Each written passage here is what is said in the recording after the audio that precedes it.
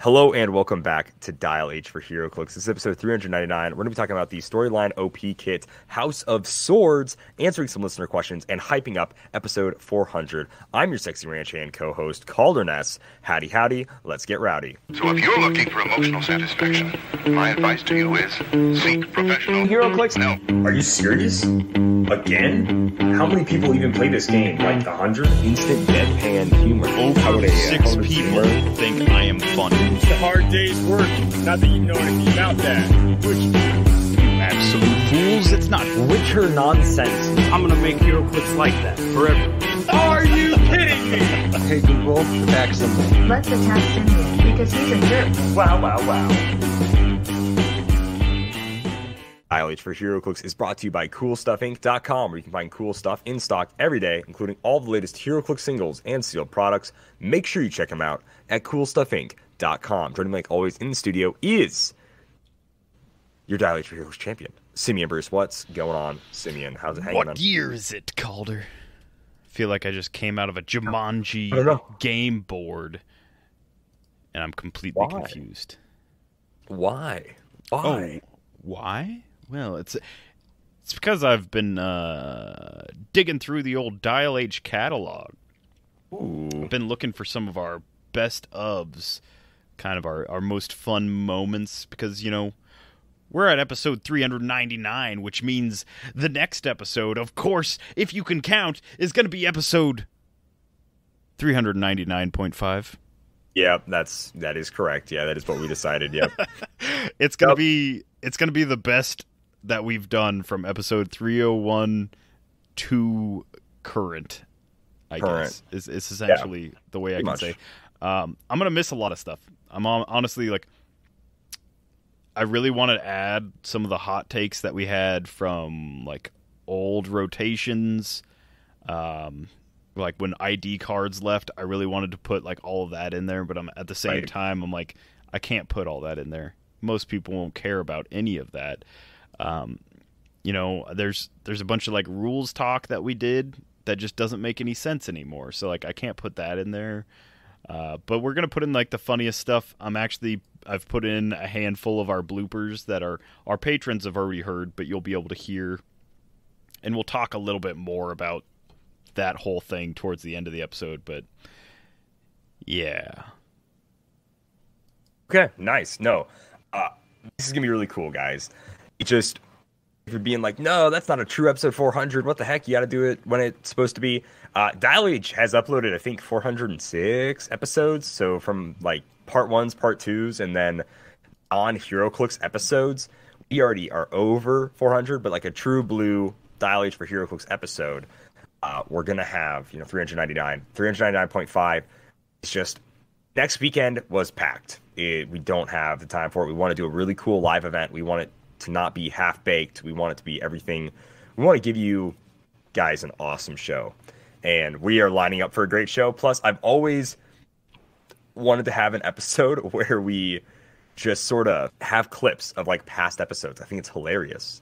I think it's really funny when shows do that, where it's, like, highlights, past shows, big blow-ups from Simeon and I or something. That I listen to, they end every year with, like, their, some, like, That's best good. of episode stuff. Yeah. And this year I was really trying to, like, clip out all of, like, my favorite stuff. It's just really hard to keep up with.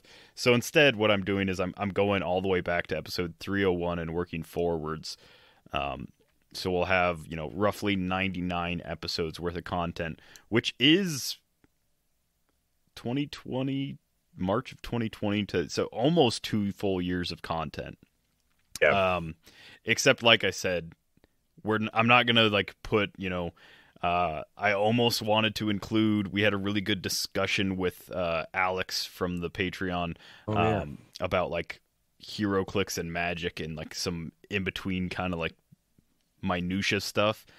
I think it was episode, like, 334. I really wanted to include, like, that full discussion, but that would have been, like, 10 minutes. So instead, I'm including mostly, like, the blooper fun little joke bits, and it's going to be like a retrospective, the last 2 years almost of Dial H. Ooh, And, nice. I think it's going to be fun. We'll see. I think it's gonna be an awesome episode.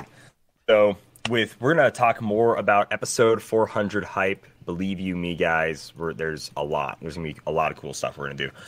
So Simeon, let's get started with what made you happy this last week, my man. Was it pouring through the data of Dial H for Heroclix and going back and just time capsuling to I can't even say a simpler time because it was.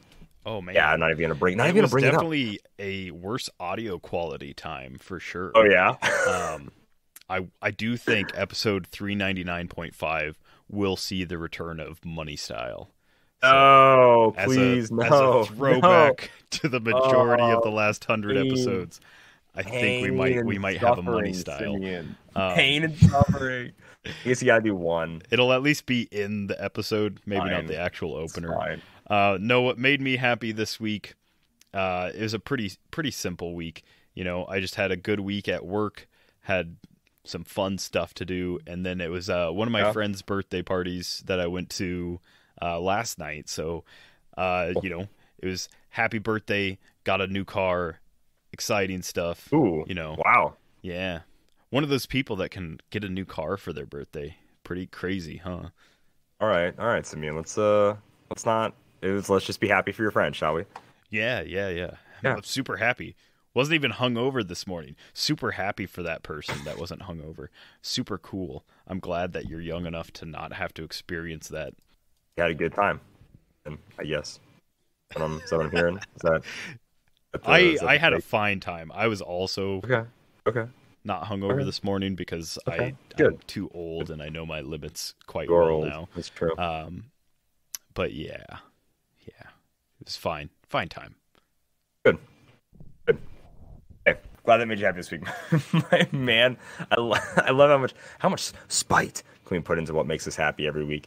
What made me happy this week? We began the musical rehearsals. Oh gosh, no, not a musical. I'm not in a musical anymore. That time of my life is over and hopefully never happens again. Play rehearsals. I Hate Hamlet. I'm really excited. The show is really funny. It's at a dinner theater, so it's a different one. It's not the one in Yankton this time. And that cast, the director, are just really fun to work with. They're very professional. Not that the last show wasn't, just the last show was a lot of dancing and a lot of singing and not much acting and not much focus on acting. And as someone who enjoys acting, it really sucked. I'm not gonna say it sucked. I mean, I did, but it wasn't as enjoyable as it could have been, I guess, is what I will say. This show, however, is like majority acting, very few scenes where you have to worry about blocking and all sorts of crazy. I mean, there's obviously always blocking, but there's no choreographed song and dance BS. Blocking is just where you walk when things happen in a scene. That's what blocking is. Yeah. So just so you know, Molecule Man is very different than what this is. Right. If Molecule Man were in a play, yes, this would be very, very different than what you're used to. 100%. 1,000,000,000%. Hey, speaking of Molecule Man, I got nothing to say about him. I don't care that much about Molecule Man. I don't know why I said speaking of Molecule Man. Don't know why I said any of that. But on somebody who is not made of molecules and not a member of the Fantastic Four at all, let's talk about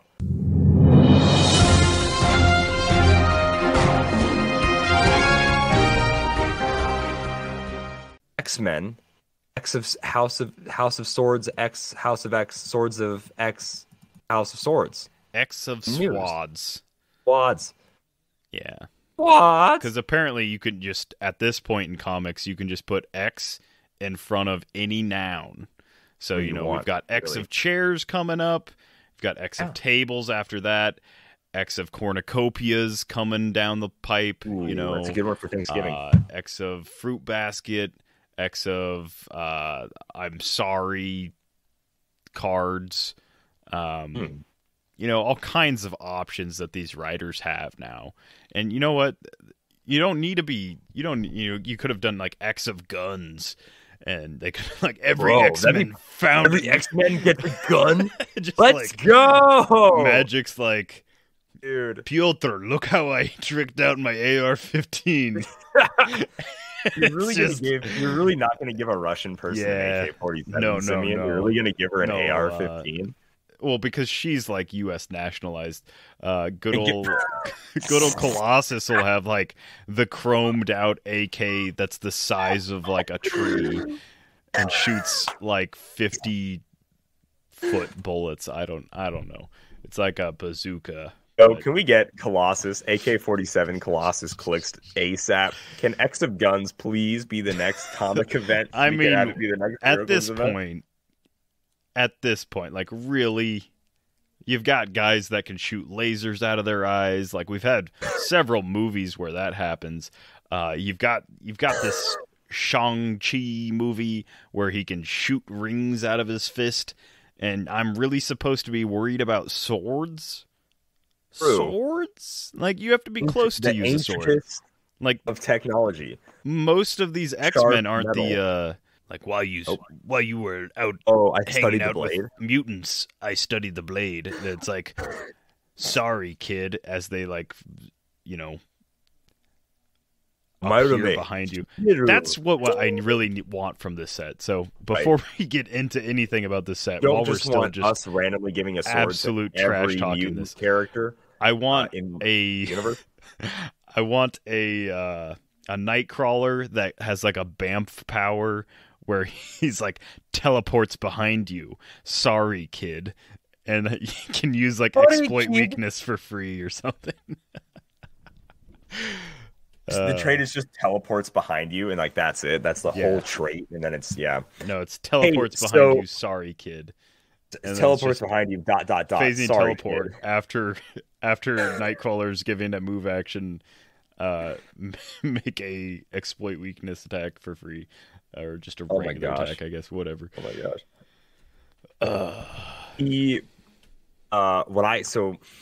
I don't know really what I want from this set. I don't know anything about. First of all, it's that I'm a big Nightcrawler fan, and that would be hilarious. That would be obviously the best thing to happen.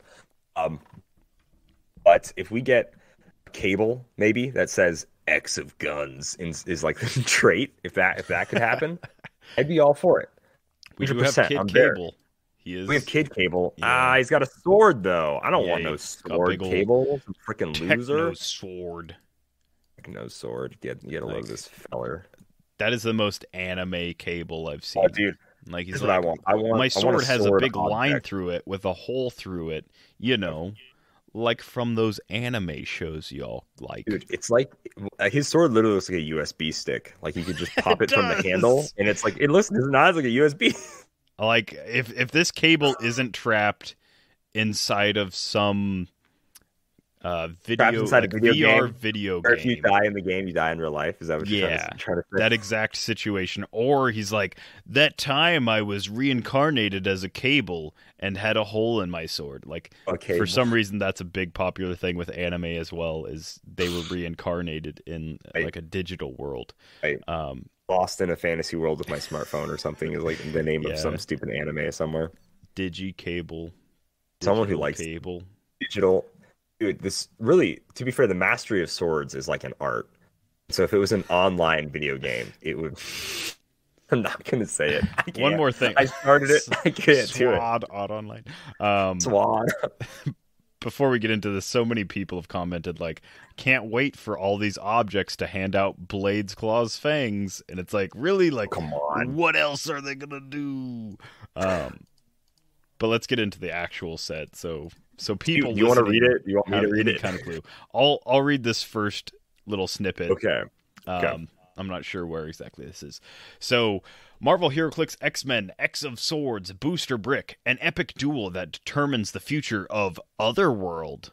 Not this one. Otherworld. Not Battle World Other, just Otherworld. Just Otherworld. So, fated in the cards is the future of all realities. X-Men X of Swords brings the cataclysmic showdown that will determine the future of mutant kind to HeroClix. Based on the crossover epic of X of Swords, this 5-figure booster, so yes, it is a 5-figure booster, this isn't just a storyline OP thing, there's going to be a full set built around it. Okay. So, 5-figure booster release features iconic X-Men heroes and villains including Cable, Storm, and Magneto, like you haven't seen them before in the last 12 sets. Right. Oh, wait, we pretty much have. As they stand up to defend the new mutant nation of Krakoa against Iska, the unbeaten, Solemn, and the sword bearers of Araco. Which Rocco's Modern Life? Yeah, Araco's Modern Life, for anyone that was watching cartoons in the 90s. I have not read this storyline, but I will say that the villains of this look way cooler than most villains. So with powerful characters like the White Sword Lady, Roma. Ooh. Wow. The White Sword Lady, Roma. I wonder what she looks like. Is that her title? Saturnine. It is. Oh my gosh. Yeah. Making their Heroclix debut. Debut. Oh, I'm scared. Don't say it. Don't say that, Simeon. You scared the heck out of me.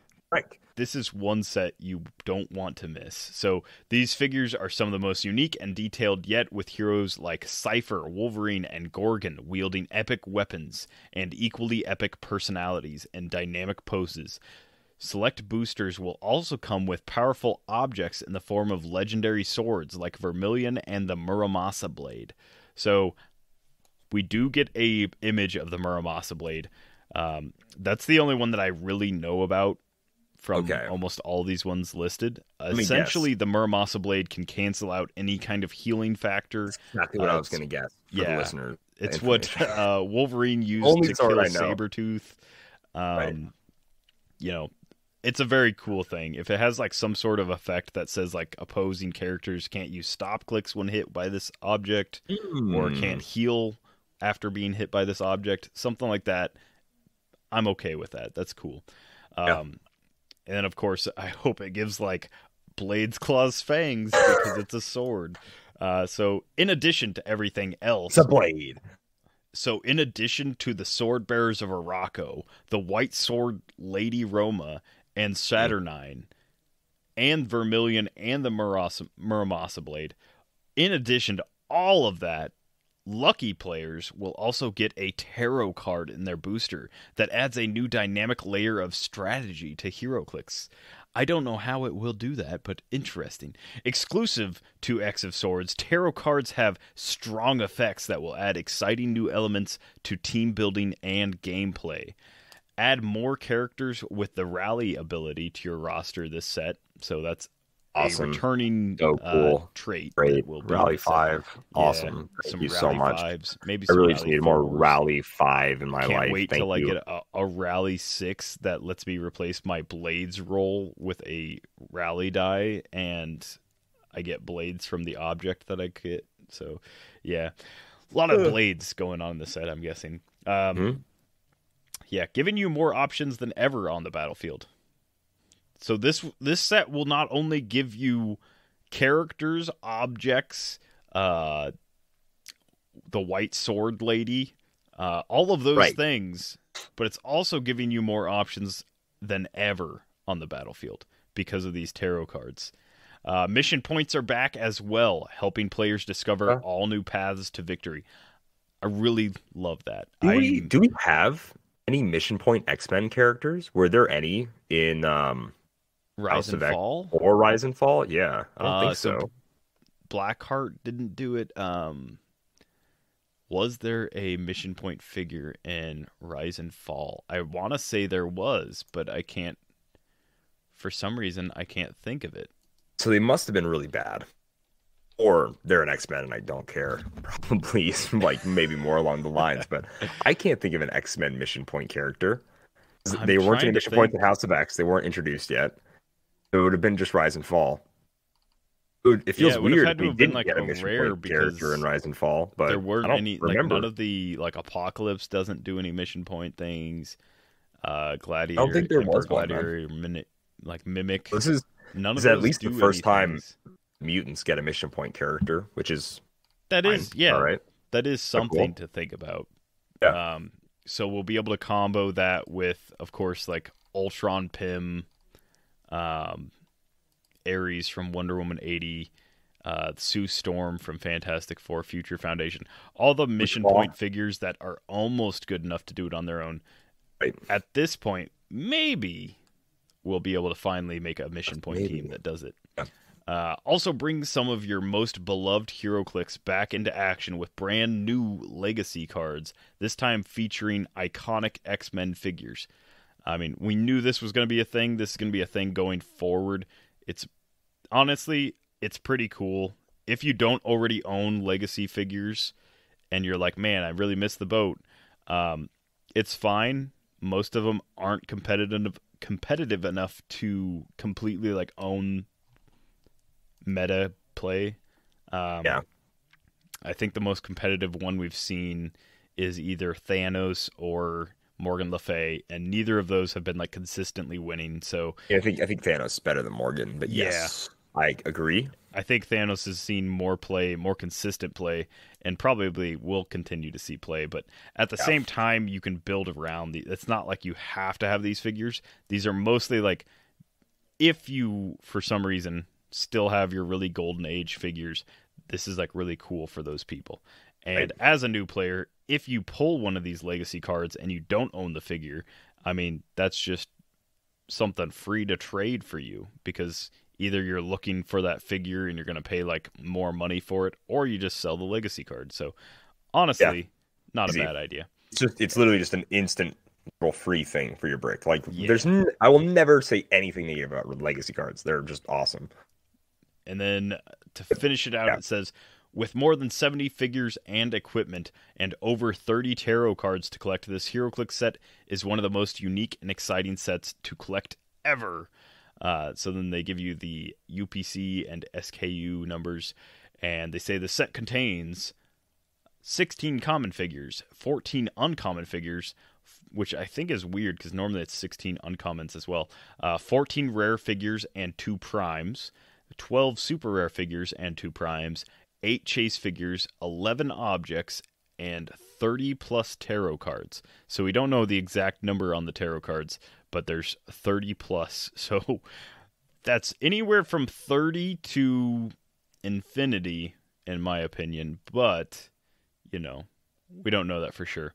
Getting into the box art, the cover, the front of the box art is, of course, Wolverine holding a sword. It says Heroclix X-Men X of Swords. Collect all 64 figures. The side of the box is interesting because it says Horseman. You've got some Egyptian-looking god kind of creature dude holding a sword. And then you've got this weird flame-flying person next to him. So those apparently are maybe two of like Apocalypse's original Horsemen. Maybe that's the Horseman from this set. The Egyptian theme, yeah. Yeah, no idea. Down below, another sub-theme is Danger Room, which has a clear blue Apocalypse. I'm not sure if this sculpt is one that we've already had. If it is, it's from House of X. But then an orange Juggernaut, which looks to be the Rise and Fall Juggernaut. Right. Or wait. Rise and Fall? I know Rise and Fall had Juggernauts. Was it House? I don't know Rise and Fall. No. Yeah, House of X. Yeah. Yeah, the House of X. So this would be, the House of X Juggernaut. Of course, Tyler Spee's Juggernaut.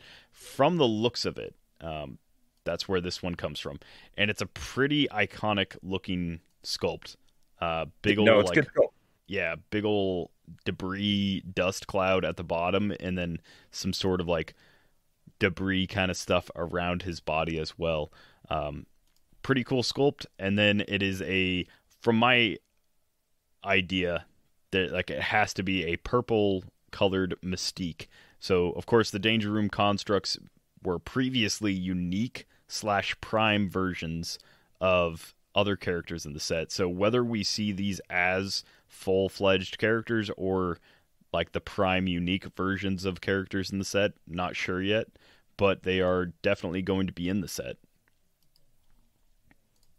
Yeah, I assume it's going to be, once again, the prime unique thing. I would hope so, kind of, Yeah. Even though that means these are going to be like, 2 of them are either going to be rare primes or 2 of them are going to be super rare primes. I would say like Apocalypse be the super rare prime, non-prime, and then they might put Jugs. There's no offense to Tyler or anybody else or WizKids for the sculpt. The sculpt's amazing. I'm just saying, out of all these, either both those big guys are the super rare prime, or Jugs is one of the rare primes. I would say is a super rare, and then Mystique would has be- to be the yeah. lower end. She can't be a super rare prime. Her sculpt is too tiny, Right. too small. I She's think too that would be dainty. fair as well because this is a set that has 2 super rare primes, 2 rare primes. So whereas previously we had what was it? Magneto was like the common prime, and Right, Sabretooth was the uncommon prime, and then Morph was not a Danger Room construct, was the actual prime, whereas the other Danger Room constructs were uniques. It'll be interesting because by June or July, the other Danger Room constructs will probably be rotating. Oh yeah, That that's was true. 2019, so that's almost been 3 years by the time that rotation happens, and so it's pretty likely those ones will be gone. It'll be interesting to see how they change these ones because the other 3 were pretty much, you had like Sabretooth that was a really solid close combat piece, you had Magneto that was like the really solid range piece, and then you had Sinister that was like the outwit, poison, Kind of stealth, weird, shape supporty, change. but Yeah. he was beefy. You mean Invincible? They're all beefy, but Well, and you know he what was I mean. also really cheap. He was like 40 points. Like it That was was like true, 50, yeah. 45, 40. And two just as the all in rarity went up, factor. they got cheaper. So we'll see if this follows that trend. At the very least, I'm very intrigued. Yeah. You know. And it's just a really cool sub theme to keep doing. The flavor text on Magneto was really fun. Come here, X chicken, that kind of thing. That was funny. Yeah, Yeah. that was good stuff. So hopefully this continues that trend. Moving on to the sculpts that they release in this solicit, we've got Young Cable with, as we kind of alluded to, he's got almost like a Cloud Strife sword. No idea what that sword is, but it's way too big for him to hold with his not Yep. robot arm. Yes. He's got some Tron-looking colors to him. It's kind of neat, I guess. We've got Magic, who is screaming at her sword, whichever one that may be. It's definitely not the Soul Sword. I don't Not her know. typical sword. Yeah, it's something No. else. It's like some kind of diamond sword. Like she's been playing Minecraft, you know? Yeah. All this is blue. definitely- Yeah. He's doing some kind of I have Yeah, the she's- power. she's It's definitely a dream Stan holding that diamond sword. I will say this might be one of the first sculpts, like 3D renderings of a sculpt that I've seen, where the belly Look buttons bad. seem to be extremely prominent. That's it's Simeon likes himself prominent belly buttons. Simeon likes some yeah. prominent I'm belly super buttons. big into some belly buttons. But Yeah. no, it's like, are they actually gonna take the time to sculpt a belly button in? We've got Storm with what I'd looks be like there. some sort of laser gladius kind of like short sword kind Oh, of no. thing. Yeah. Like the pommel of the sword is the same length as, it's like she picked up a candlestick and then a giant sword shot out of it. Except it's not giant. It's about the same length as like the handle. So interesting. Her haircut is also like really short and she looks real mad. So I don't know if this is You can tell that was Storm right away, but explicitly, I yeah. guess so. I'm assuming it's Storm, but I don't quite know. And then we get into our second solicit, which Do you want me to tackle this one, I guess? If I have to, the Yeah, miniatures so- game?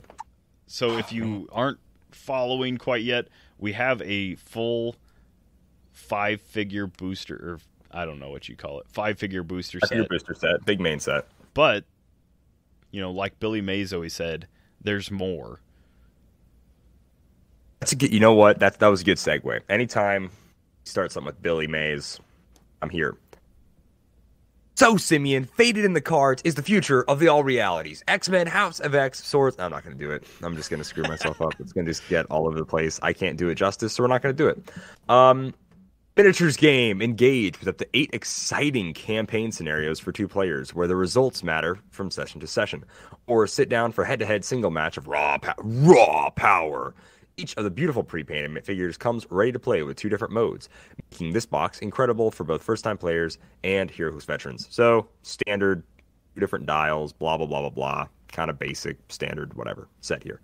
Included are 5 of the all-new tarot cards. So that's kind of cool that you get 5 just tarot cards in this. If they are exclusive to this, I could see some people being mad.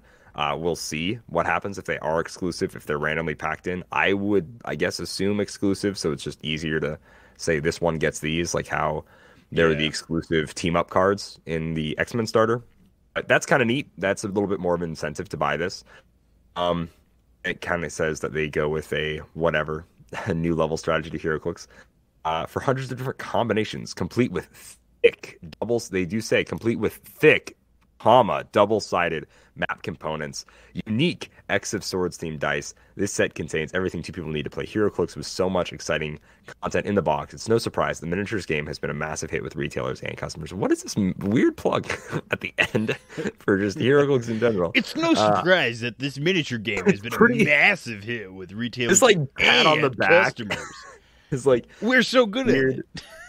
The guy writing this has just got like the smuggest look on his face. Like, yeah, I know what I'm so doing. Much exciting content in one box. I mean, yeah. That's it does have more than. If I was gonna pitch like the Wonder Woman 80th miniatures game or like starter set, as normal people would call it, I'd be like, with so much stop clicks in one box, it's no surprise that everyone wants this.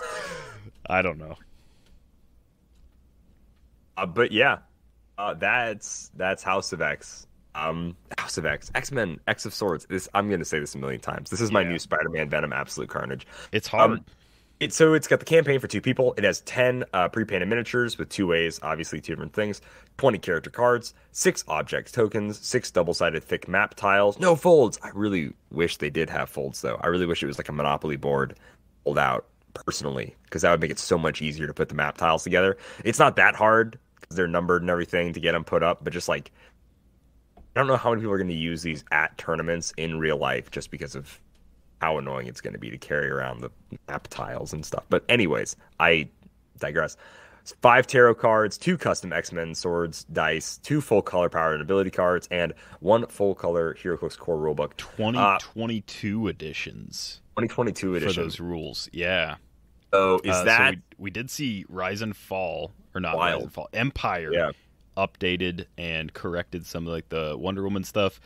I'm assuming there will be no changes from Empire to this, but who knows? Who knows? That's right, Simeon. Who honestly knows? But that is basically it. Next up is going to be the storyline OP kit stuff. So I'm sorry. Can we just clear something up? This is a normal main set that just also has storyline OP kits happening with it, or is this a War of the Light Age of Ultron set? I'm still a little confused. As far as I can tell, this is a normal set that also has a essentially starter kit with it, and then along with the organized, or not along with the organized, but along with the main set, there will be an organized play tournament. So, from my reading, it's not going to be like War of Light. It'll be, maybe encouraged that you use sealed boosters for this, but not necessarily like that's how you have to play it. So, this specific solicit says Marvel HeroClix X-Men X of Swords Storyline Organized Play Tournament Kit Month 2, which is strange to me, but, whatever. Storyline Organized Play returns with more to collect than ever before. Oh boy, I love when my organized play has so much to collect that I have to play at 5 venues to get it all. Based on the thrilling X-Men X of Swords saga, experience 3 months of brand new figures, objects, and exclusive new tarot cards. So X of Swords storyline organized play has been specifically crafted to motivate players to come back to your store for 3 consecutive months. That's how most organized plays are, but anyhow. Recently have been, yeah. Each month contains exclusive participation prizes, which is how all of them have been. Each kit contains limited edition prize figures, which is how they've always been. You're a little mouthy today, Simeon. Each kit's boosters contain select figures unavailable anywhere else. So that's the part. Each kit's boosters.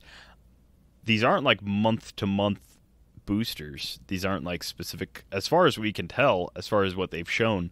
It's not like War of Light Month 1 is different than War of Light Month 2, like, how those were different, and Age of Ultron had different months with different figures. If that is the case, that'll be kind of a different change to what they said in the original solicit. Then it continues, every month players will get another chance to win with a fresh play experience. Players participating in all 3 months will have a chance to win the grand prize. This is how most organized plays go. Stores order storyline OP kits directly from their distributor. Orders for this product will be verified against stores' demonstrated Heroclix event performance. No retail store location may order more than 2 tournament kits in total, which is kind of cool, depending on like your performance. You know, if you host for more than like 30 people, it's going to be some rough months of competition, because you can only order 1. But if you're like a small local store and trying to, you know, order like 5, you won't be able to. Tournament kit contents: 10 count booster brick with 4 figures and 1 object per booster. So that is different than what I read for the, I believe. Let's see. Does this booster say anything about... So the X-Men Swords booster brick. I don't think it says anything about being 4 figures and 1 equipment per booster. So that's very interesting. 10 count booster brick with 4 figures and 1 object per booster. That would mean that you're essentially 8 figures for a sealed tournament with 2 objects per booster. While that is cool to get that many objects, with only 11 objects, you're getting way less figures than you normally would. 5 limited edition Pestilence participation figures. 5 limited edition Gaia Whitechapel participation figures. 2 limited edition Mojo prize figures. 10 each of 2 limited edition participation tarot cards, Justice and the Empress. 5 double-sided color Heroclix maps. And 1 organized play addendum and instruction sheet outlining suggested event formats. Each kit comes attached to a corresponding 10 booster brick. So, I'm still not positive, but I think that this might just be like a how-to for the bricks that you're already getting in. It gives you the different SKU numbers and stuff. So the booster brick for this SKU and UPC 84838. And so they do not match the booster SKU or UPC for the 5-figure booster that we talked about previously. So this might be a different brick entirely. It says kits are only available while supplies last. Kits are covered by the WizKids promotional product licensing agreement and are marked not for sale. Stores are not required to have a volunteer or judge present to run an event. Store owners may ultimately determine how events in their store will run and how the kits are used to promote the in-store play. A suggested format guide and player tracking sheet is included and makes it easy for stores to run Heroclix organized play for the first time. Yeah, so it looks like not only do we get a 5-figure booster set, we also get a 4-figure plus object booster set for the organized play to potentially do like a weird sealed kind of situation. But again, we're getting tarot cards in the main set, we're getting tarot cards in the starter set, and then we're getting tarot cards as prize support for the organized play. It's a lot of stuff, that's for sure. Interesting. So, I clearly should not have asked that question earlier because it was quite literally explained with this right here. How we're getting with normal X of Swords and then this weird OP kit X of Swords. Does it say it does not have prices? Okay, I would hope prices are a little bit cheaper with 1 less object. I guess it's a whole tournament kit, so your venue just buys these. It's not you who buys it, so it's probably It's cool. It's cool. You'll have to buy really into the whatever. I like alternate takes on sculpts. Pirate Mojo is neat. We finally have our Yeah, X of so- Guns character with, I forgot what you said her name was, but she does Gaia have a rifle Whitechapel. over. Yeah. Gaia Whitechapel. Gaia Whitechapel with the big old blunderbuss What a and gal. Yeah. the Finally, X of Guns. the super MMO RPG Yo, outfit dude, to match. it's what's her face? Where in the world is Carmen Sandiego? She's just Carmen Sandiego, dude. Look at that hat. Look at that. If she was red assassinating people in ye oldie times, that's definitely Carmen Sandiego. Definitely, bro. Is that like Elsa Bloodstone? And she was like, I'm gonna trade in my gun for this X of Guns gun. X of Guns gun. Yeah. I'm I'm assuming weird mummy Sun Ra sculpt is the cool though. Say their pestilence. So all black one? No, the one with like the mummy wraps and the skulls on the hip. Yeah, that one is weird. Yeah. It's got to be pestilence because that's the only figure that they don't list and have a picture of. So then we get some images of figures from the set, which obviously, we've got. Oh, we have the month 3 as well. Want me to go over month 3 here? I'm assuming that most of the basically participation stuff is the same.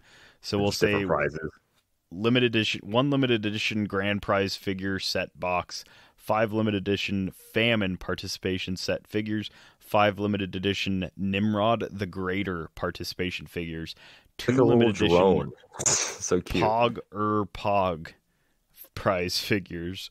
And we'll decide which one that is. I'm guessing it's not the Pharaoh looking guy.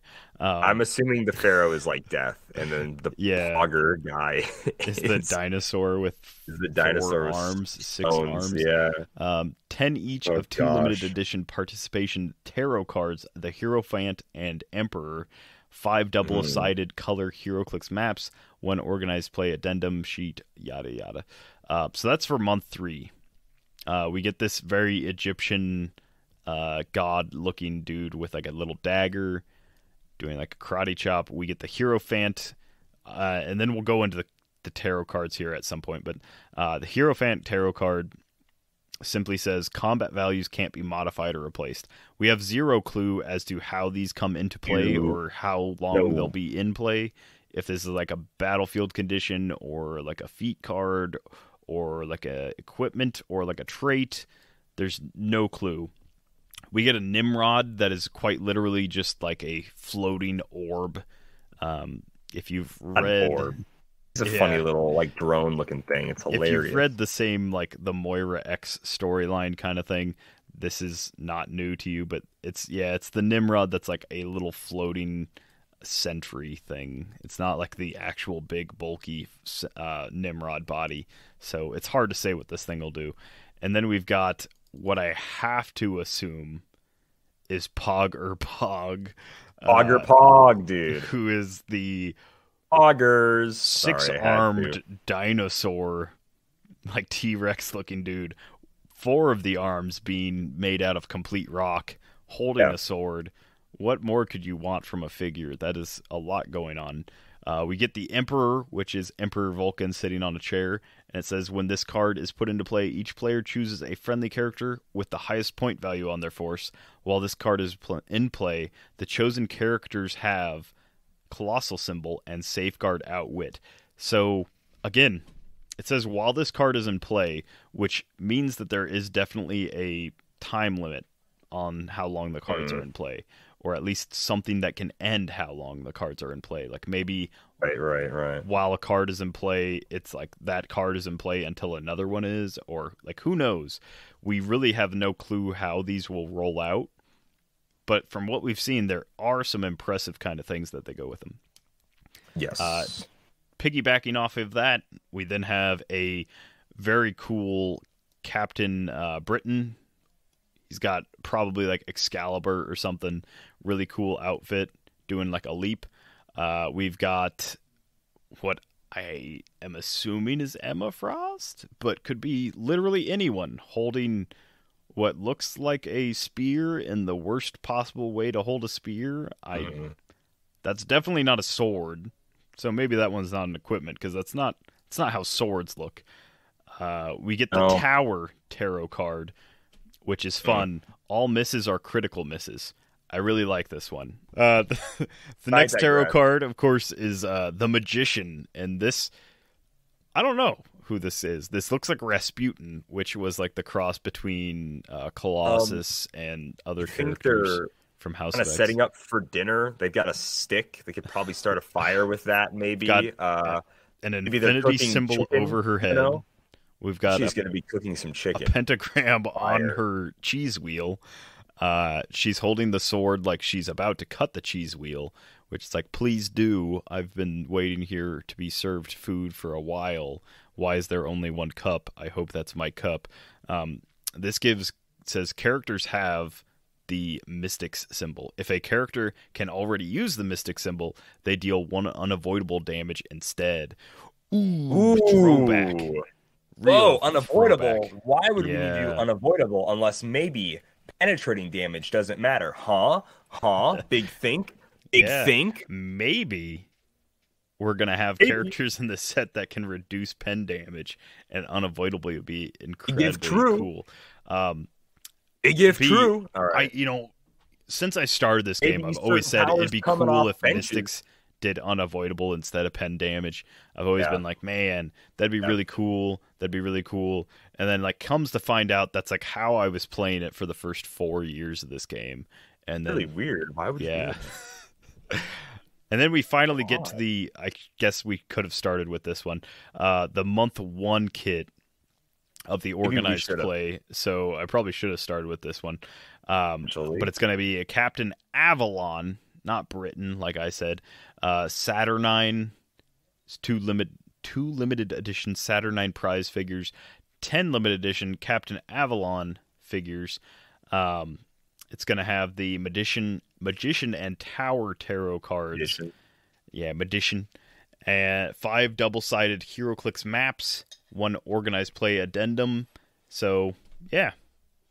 That is the 3 months and the main booster. And that's pretty much it for X of Swords. There's a whole lot of stuff going on. And at the same time, we have almost no information as to how it's going to work or how to order it. Or, I mean, obviously, if you work at a store, you can use these SKUs and UPCs that they've listed under these things. But, yeah, it's interesting. I'm really interested to see if the main set booster is going to be the same as this organized OP kit booster, because this one says 4 figures and 1 object per booster, and the main set does not say that yet. So if they change that, it's going to be pretty hard to reconcile losing a figure for an object when there's only 11 objects. Yes.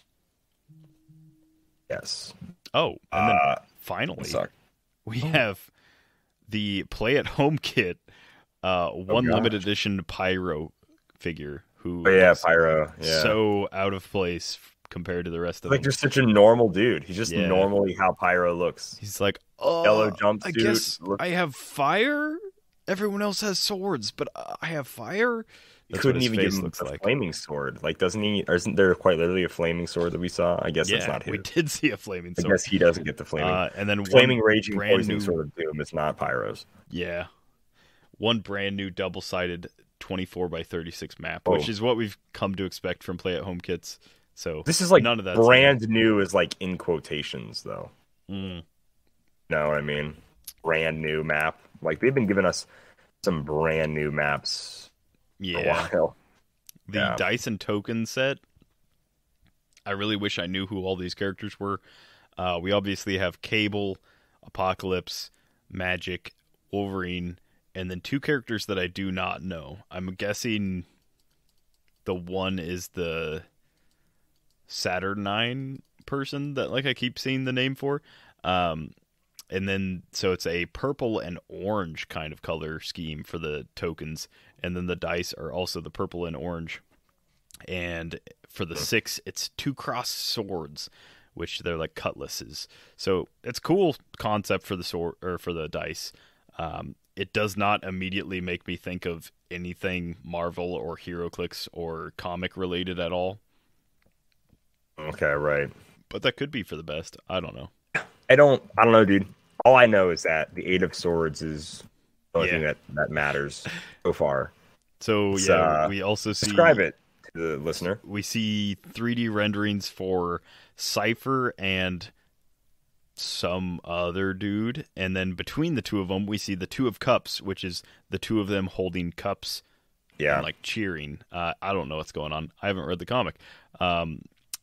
Cypher has like this big gold sword, and the other dude looks kind of Egyptian goddish, and I'm just gonna say that because of like the eye kind of makeup that they have on him, and then he's got like a big spear kind of sword. After that, we have an image of what looks like, I think it's Set, the dog-headed Egyptian god.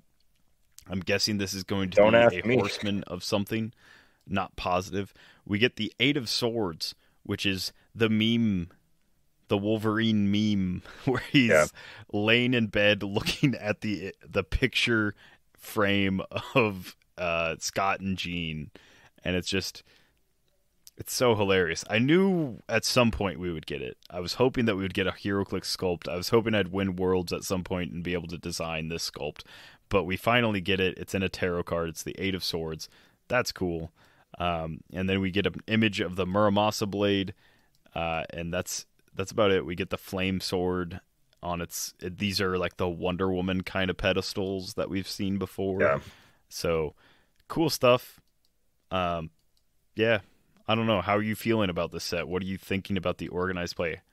So I don't care about X-Men, obviously. I don't care if you gave all the X-Men swords. Maybe if it was X of guns, I think that'd be kind of funny because it'd just be hilarious. It's like we have powers. I mean, same thing. We have powers. Why do we need swords? Stupid magic swords. It's so dumb. I'm not a D&D fan, so I'm like, why do I need magic swords in my set?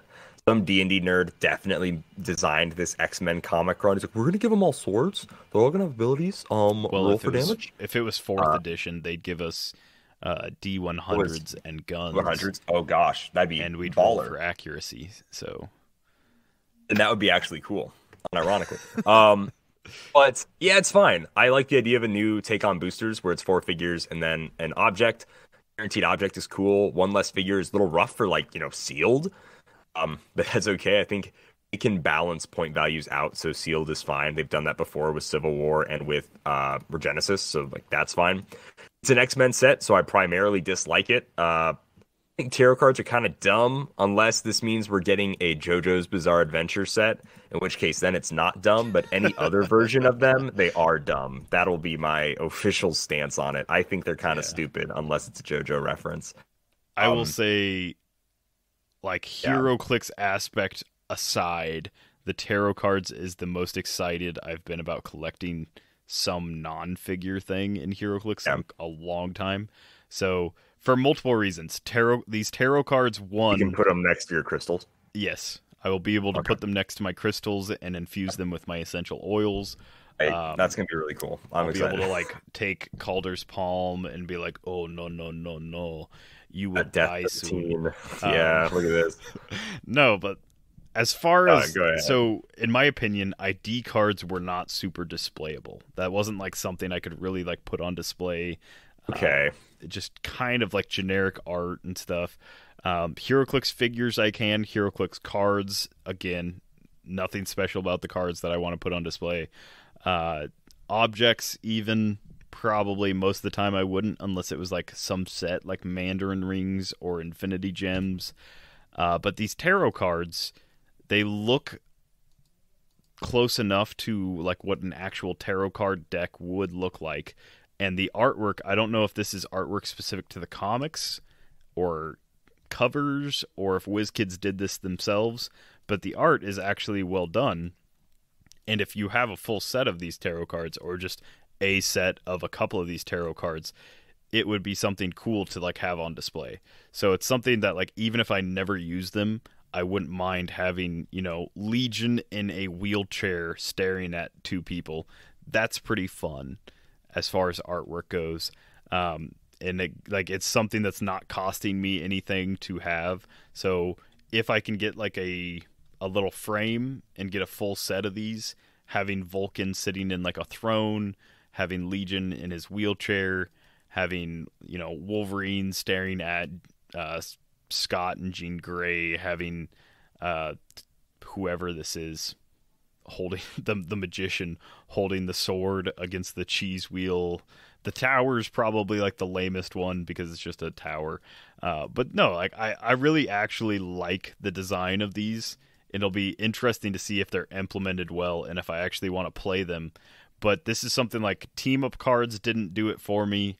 ID cards were like necessary for the game, but not necessarily like fun or collectible outside of meta play.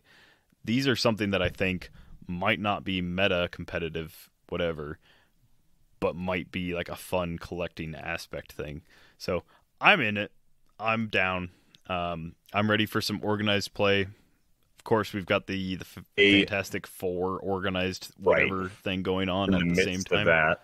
Yeah. Oh, well, that's not going to be at the same time. That's like a 3-month thing, right? It's going to be over by the time this starts. And was this the release most date, likely, or is this just like a maybe? So don't know release date yet, right? In like these 3-month things, normally what happens is they get like a little behind, and like one store is finished before another store gets like month one. Rip. Yeah. But that being said, it'll be great for those communities that can actually run these events. And if you're not in a place that can run these events, it looks like you'll be able to collect most of the stuff anyhow, without having to like buy it on secondary market, except for, of course, like the LE figures and yada yada. But yeah. I'm interested. I'm really down for it. I like tarot cards. I'm not, I do not believe in tarot card readings or mystics or psychics or any of that stuff.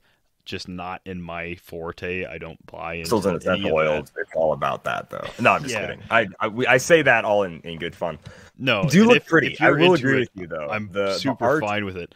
Art is but at cool. the same time, I think the art's really cool. I will say one thing, though, is that I thought ID cards were fine in display. I honestly, because Avengers ID cards are like real things they have in comics.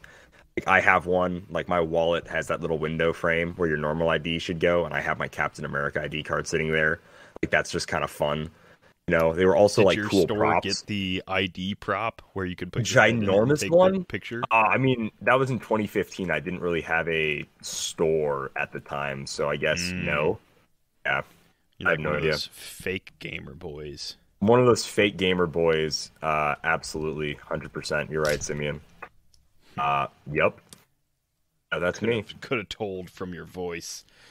This guy only likes ID cards if they're not real from 2015 with a giant slot where you shove your face in and get a picture taken. That's me. That was probably the last really cool like WizKids promo they did for in-store play. That was neat. That was really, that was absolutely really cool. It was kind of lame, but at the same time, it was really cool compared to the nothing. Compared to nothing, yeah, exactly. Compared to our nothing we have. Yeah. Yeah. Maybe they'll send us swords, like actual real life swords. For we're all gonna get swords. Yeah, they're like, here's an idea to drum up interest in local plague and monthly OP kits. Have some dudes fight to the death with these swords. Maybe I'd actually show up for Heroclix then. That'd actually be worth going to the store for. I'm just kidding. I go realized. To the store as much as I can. So I've been looking at this Mojo sculpt where he's like Pirate Mojo. For the longest time, I thought he was holding like a weird cigar or pipe or something. It's like ye oldie time steampunk microphone. Why did it take me so long to figure that out?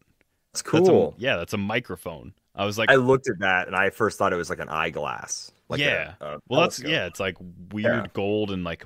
Okay. Yeah, that's a microphone. I was like, he's holding this cigar from the wrong end. Because, like, the ash part is towards his face. Mojo's nasty like that. He wants to he lick the burning ash part. You look at him. Actually, this version, ugh. He's very 90s villain. Like, he do be kind of dripping, Disney though, with that villain. ice on his neck, I will say. Yeah, got them ruby anchors around his neck. That dude. But that's X of Swords. Yeah. If you want to participate, reach out to your local shop. If you want to wait till X of Guns comes out, reach out to Marvel and tell them that Simeon Bruce has a really solid game plan for X of Guns pitch meeting is one I want to sit in on. Yeah, they should absolutely hear us out for that, because turns out it's the 20th century and swords don't do it very much anymore. Come on. Unless you got sword gun somewhere in there in that set, I want it. We've advanced as a society. Anyways, hey, that was a lot of talking about X-Men and swords and other things I personally don't care about. So, not to deride all of that, I actually am I'm not excited. I will say this. I'm blatantly not excited to have to buy X-Men seals to then play at my store. That's really going to suck just because I hate the X-Men. But I am excited for a sealed set of boosters like that for like just being an OP kit set. That is cool. That to me is cool. I've never got to play in one of those besides, I guess, Regenesis.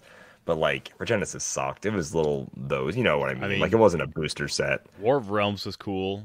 Age of Ultron sucked. Civil War kind of sucked. War of Light. You said War of Realms. Or someone's gonna be like, actually, yeah, War of Light was cool. I didn't play Ultron was great. That's my problem. Well. I never played well. Yeah. I'm excited to finally play an event like 12 times. No, I think that organized plays are fun, and I think it's a more fun sealed than normal sealed.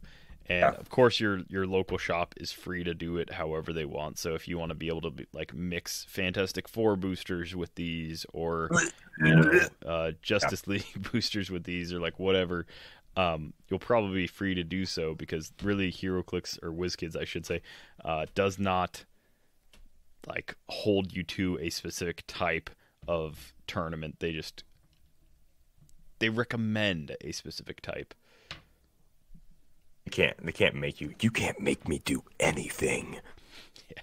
Maybe you can. Sorry guys, didn't mean to defend. But yeah, that's X of Swords. Hey, that's basically it for news. I was honestly thinking the grand prize when I first saw X of Swords was going to be that Phoenix Sentinel, and then I was like, oh, it's Mojo. All right, fine. I thought that's when the Phoenix Sentinel was going to pop in. I'm still curious when we get our flaming Phoenix Sentinel. But who knows? Who knows? Simeon, episode 400 is right around the corner. It is going to be February 5th. Look at me, ladies and gentlemen. Look at me. Look at your phone. Open up the notes section or open up the calendar section. February 5th. Right now, it's all we have to give you right now. But February 5th, Dial H for Heroclix is going live on YouTube, and we are doing episode 400. All sorts of really crazy cool stuff is going to happen. We have not nailed down a time yet because we want to make sure everything is perfectly planned out. Technology sucks.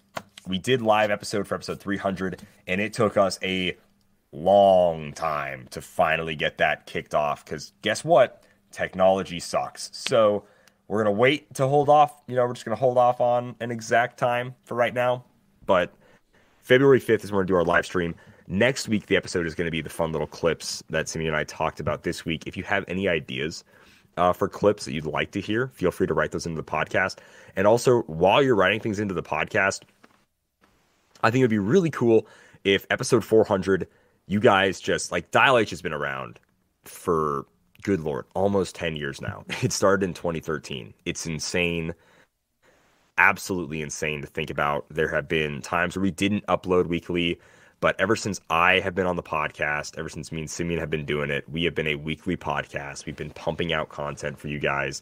We have been ramping up the YouTube side of things. Dial H has never been a big YouTube channel at all. It's never been like a YouTuber, like Heroclix channel that you think of, like Happy Little Heroclix or Mr. Clixo or what Mr. Clixo. Mr. Clix. The combination. Goodness gracious. The crossover event of the century. And yeah.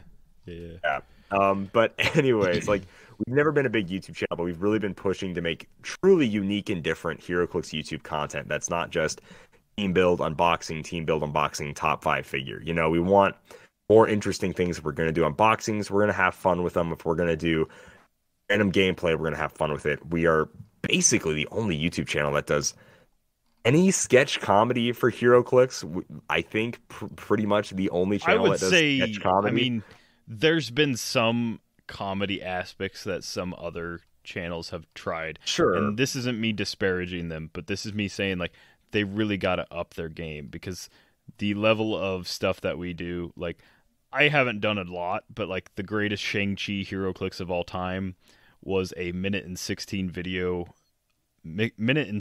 second video of me essentially making fun of people that do, like, the best of X figures, because there's only 3 Shang-Chis that we've had. And so, like, stuff like that, stuff like the pitch meetings, there's nothing else in HeroClix like the pitch meetings. We exclusively have HeroClix meta humor exclusively on our YouTube channel. Like, and that's not even me, like, trying to, like, boast. That is legitimately, I would love if other channels did something like that, but they don't. I've tried to push people towards doing stuff like that, but they won't. So it's legitimately just, like, on us, like, you know, Kalder doing the Empire, Wonder Woman, House of X pitch meeting videos. Those are the only things of that sort where there's no unboxing, there's no meta talk, there's no building of, like, it's just insider HeroClix talk for humor reasons. And yeah, it's exclusive to us at this point. And yeah.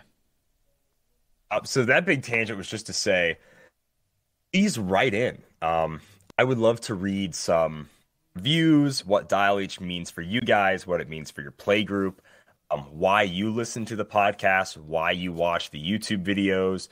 Please either leave a comment on the YouTube video or send us an email at dialh4heroclix, all spelt out, at gmail.com.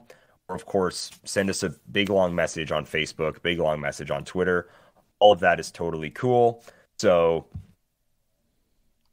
and if you maybe send in an audio clip too, if you can somehow, you know, email us an audio clip, I would more than love to play that on on episode 400, or, you know, if we get them in before 399.5, I would absolutely love to do it. On either, like, a direct Facebook message or Discord message or even, like, email or whatever, we'll be able to play it. If it's like a Facebook Messenger, you can, like, record a video. If you don't want to do audio, you can record a quick little video. It doesn't even have to be of your face or anything. It could just, like, be literally your phone on the ground. If it's, like, less than a minute or whatever, you can send that over Messenger. And if you have anything you want to say, like, we've been at this a long time. Simeon and I put our blood, sweat, tears into it. We really love it. And I just, you know, love hearing from you guys. So this is, like, a point where we can let you guys, you hear our voices every week. We want to show, like, you know, everybody that listens, like, these are our listeners. I think we have the best listeners, just the coolest people listen to our show. Like, we have the best listeners, the best, I don't want to say fans, but fans of our content, you know, like, Simeon and I are just people like everybody else. And we're not, like, crazy celebrities or anything. We just genuinely enjoy making content, making stuff for the game. And we just love that you guys love what we do. Some people don't, and that's fine. But we want to hear from you guys. If you want to send us a video clip, audio clip, or just a long, you know, message, anything, please send it our way. We will read them out loud on the show, play them out loud on the show.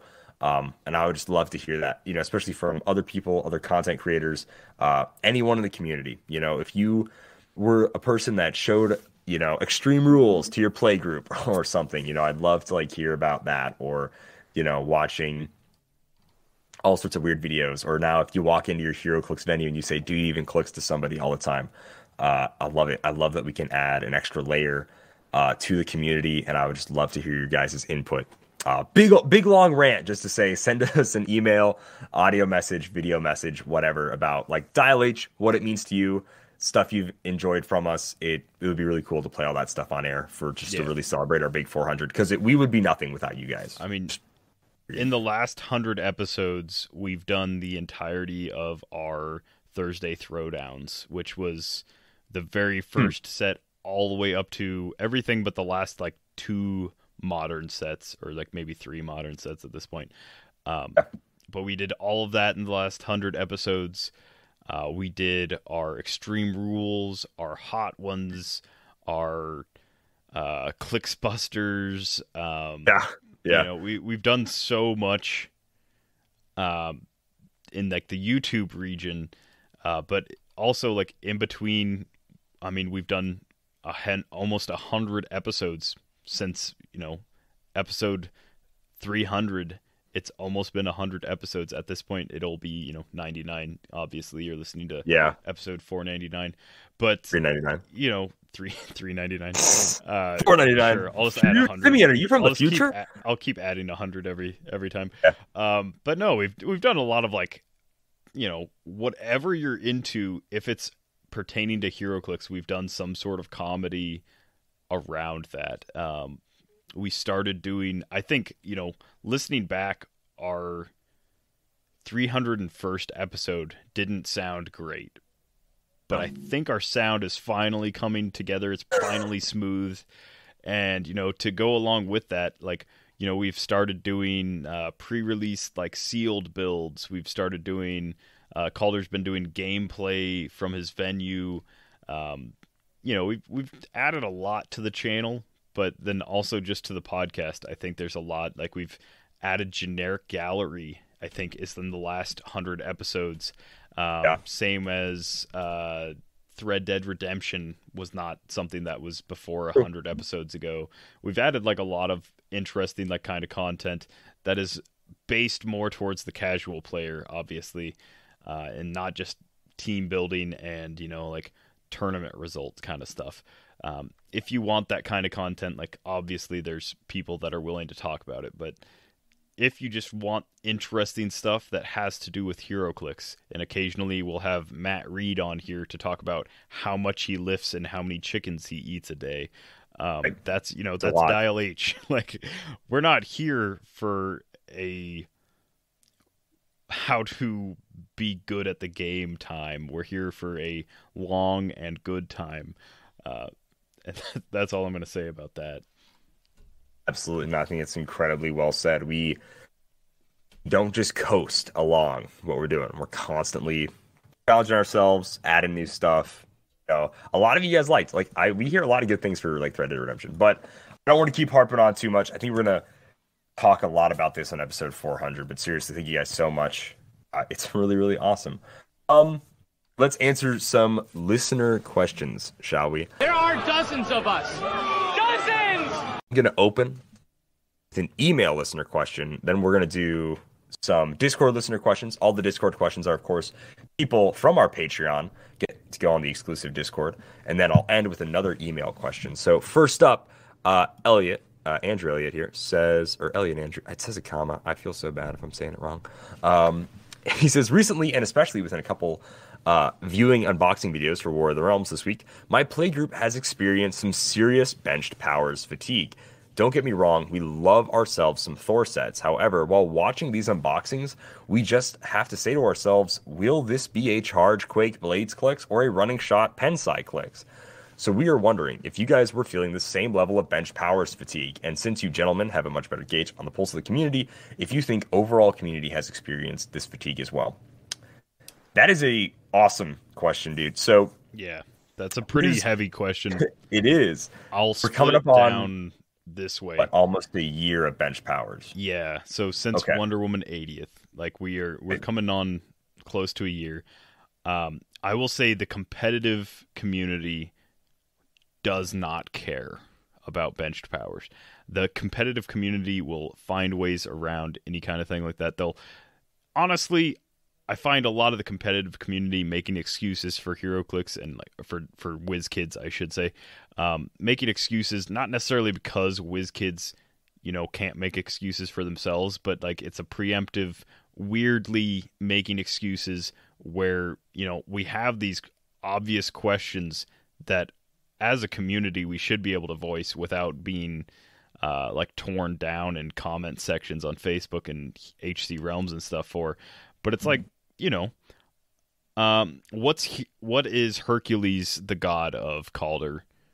I mean, technically demigod.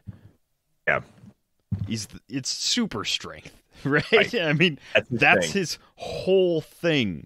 Is he the god of quaking? The god of I can shake the ground really hard? No, He can pick up heavy stuff. He forded a river. He like beat the lion of whatever country. I don't know. He did the challenges, and it took him superhuman strength to do those things. There's some benched powers where it's like, hey, WizKids, these are still part of the PAC. How about we find a way to make them work in the game that works and that you enjoy? Like WizKids likes how it works, and it still works thematically. Because currently, it just doesn't make sense. Like, I'm not gonna appreciate any more Colossuses with blades. I'm not gonna appreciate any more like rogues with quake instead of super strength. Like, as much as I hated getting hit with super heavy objects for like 7 damage, at the same time, like, that's on WizKids to be like, oh, this person can hit you for 3, or they can pick up this heavy and hit you for 5. And we need to keep that in mind when designing this stuff. That's not up to us to be like, oh, we just do without. Like, no, like, this game is about heroes and comic characters, and we need the whole thematic aspect. Because if we've got a Captain America that doesn't have a shield, or we've got a Spider-Man that can't ignore elevated because, like, he can't climb anymore. Like, we took that out of the game. You have to use stairs, Spider-Man. Like, it's going to get real silly if we, like, let this slippery slope of benched powers continue. That being said, I haven't had a huge problem with it in play. The most where I miss it, like the most of the time where I miss it is when I've got like a big heavy Pensai figure and my big heavy hitter dude is like impervious. That's like the biggest issue that I run into pretty often. It's like, man, I'd really like to not be able to, just like roll out of this or be able to ignore some of the damage, but instead it's like you're taking 5 right through your impervious clicks. Yeah.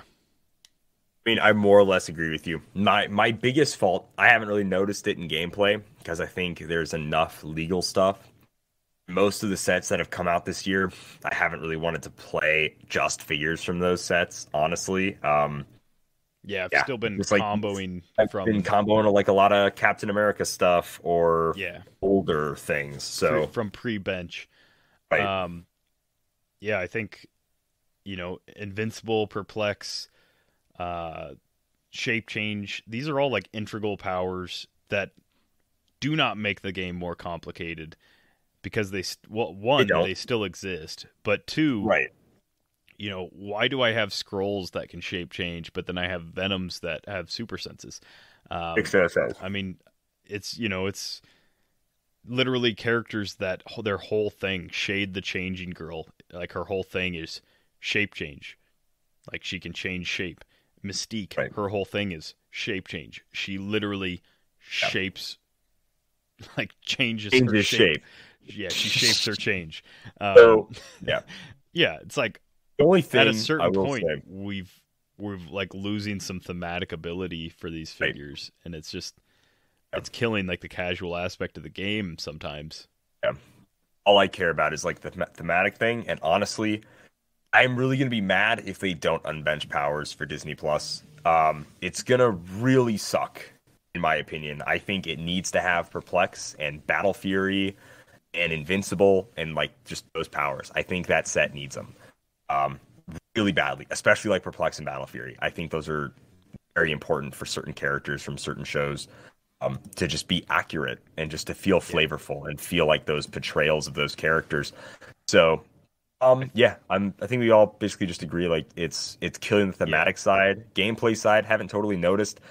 Things like Eternals and then like the Con LEs coming out that have benched powers is kind of funny how we have some sprinkled in stuff here because they were older releases. But that isn't really enough to say like, yeah, I agree. War of Realms looks really boring. I think that's just because it has boring dial design and we notice the benched powers more when it has boring dial design. But it does look like a boring set. Unless they're willing to do way more special powers and traits.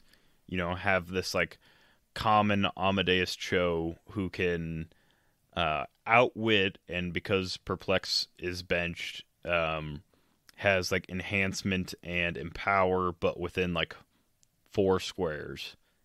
Unless they're willing to do that for every common, every uncommon, and blah blah blah. It's like, it'd be way more simpler if you just gave us our little lackey dudes, like our white aim agents who could perplex Outwit. It'd be so much easier just to give those kind of things back.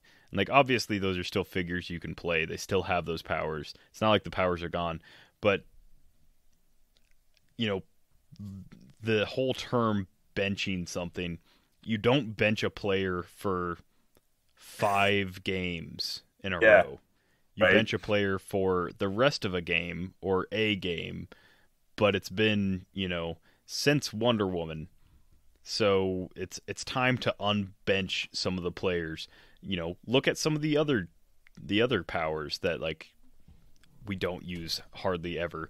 Look at Battle Fury, look at Invuln, look at these powers that are like things that I hardly ever reach for if it's an option in my utility belt.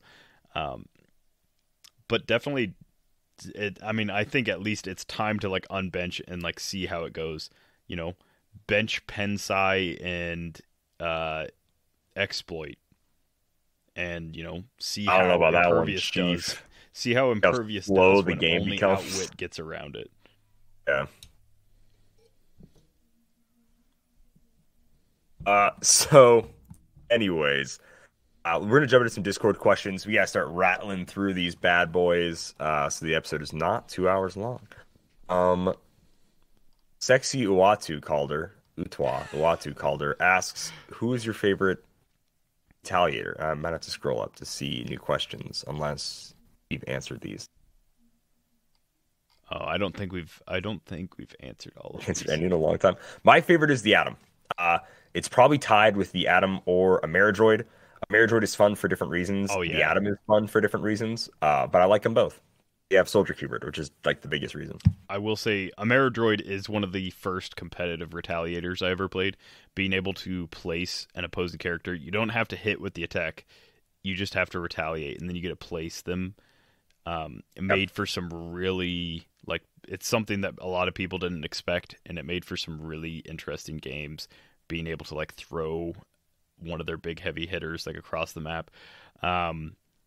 Mangog is still like one of the most oppressive ones, and being able to like retaliate and then sidestep, pull the Odin sword, that kind of thing. It was just something where if your opponent knew what they were doing, they essentially couldn't attack you until they took out Mangog. And if they didn't know what they were doing, you'd get to 150 point Mangog in like turn 2. So it's a really fun, I shouldn't say fun, but it was a really powerful retaliator. And you know what? I'll say my new 2 favorites, because of the legacy cards that we have not seen yet, are Surtur and Ymir. Those are just amazing. The legacy cards made them so busted. Man, I can't believe Surtur does 12 pen damage through stop clicks and defense powers. That's crazy. Ymir being 10 points and putting an action token on every opposing character without having to hit. Wow, that's crazy. Good job, WizKids, just really hyping them up with those legacy cards. They're just so good now.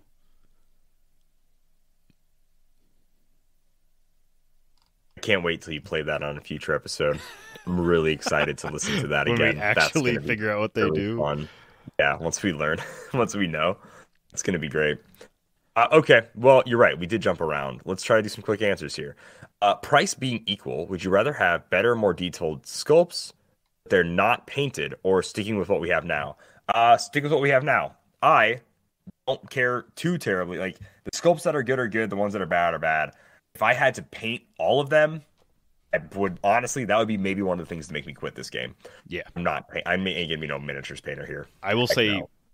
Personally, price being equal, I would rather have more detailed sculpts and not be pre-painted. But knowing the community that we have, would kill that it. would literally kill the off game. 90% of the players. So price being equal, I would always want them to be pre-painted because the vast majority of this community wants pre-painted figures. If they didn't want pre-painted figures, they would switch to Crisis Protocol or something. It's obvious, like, there's better quality in other miniature games. The main draw of Heroclix is that they're pre-painted and you can get a huge variety. Whereas in Crisis Protocol, Protocol is also a good game, but Yeah, it's a good one. yeah, supermarket sweep. No, in Crisis Protocol, there's way fewer figures, even though they're like each figure they come out with is like just a knockout sculpt. And they're big. Yeah, Yeah, they're bigger, so they have more detail. Way less options as far as what you can have on like a team. All right. Next up, Strangely Sexy Calder asks, how would you feel if they added a new standard power to the game, and what would you want it to be? So if they added a new standard power, currently I would feel like, really, we're going to add one without unbenching ones?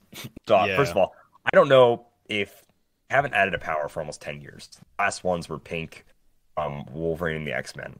I honestly think there's no point in adding a standard power. They should just refine all the powers they do have. Get the ones off the Figure their bench. stuff out. That's where I would be. Let's say if they weren't on the bench. I still don't know if I'd want more standard powers, honestly. More WWE powers? Sure. And we've done podcasts about what WWE powers we would like to see before that we think would be fun. Don't know what episode it is, but I would be okay if they added more WWE powers. But more normal standard powers, I can't say I'm a fan. Yeah. Yeah, new standard powers to the game when there's benched powers. It would feel like I'm cheating on somebody. I've got all these beautiful powers that I could be with, but instead WizKids is like, no, look at these new standard powers that you could have. Also, it would go completely contrary to the reason why we benched powers. Right. Adding new standard ones to an existing game that does not need new standard powers. I will say, if WizKids got the license to another indie property like WWE, like any property that's not Marvel or DC, I would be absolutely okay with a new PAC that has new standard powers for any property. Any property that like somebody wants to solely focus on and they're like, this is the team that I'm going to play.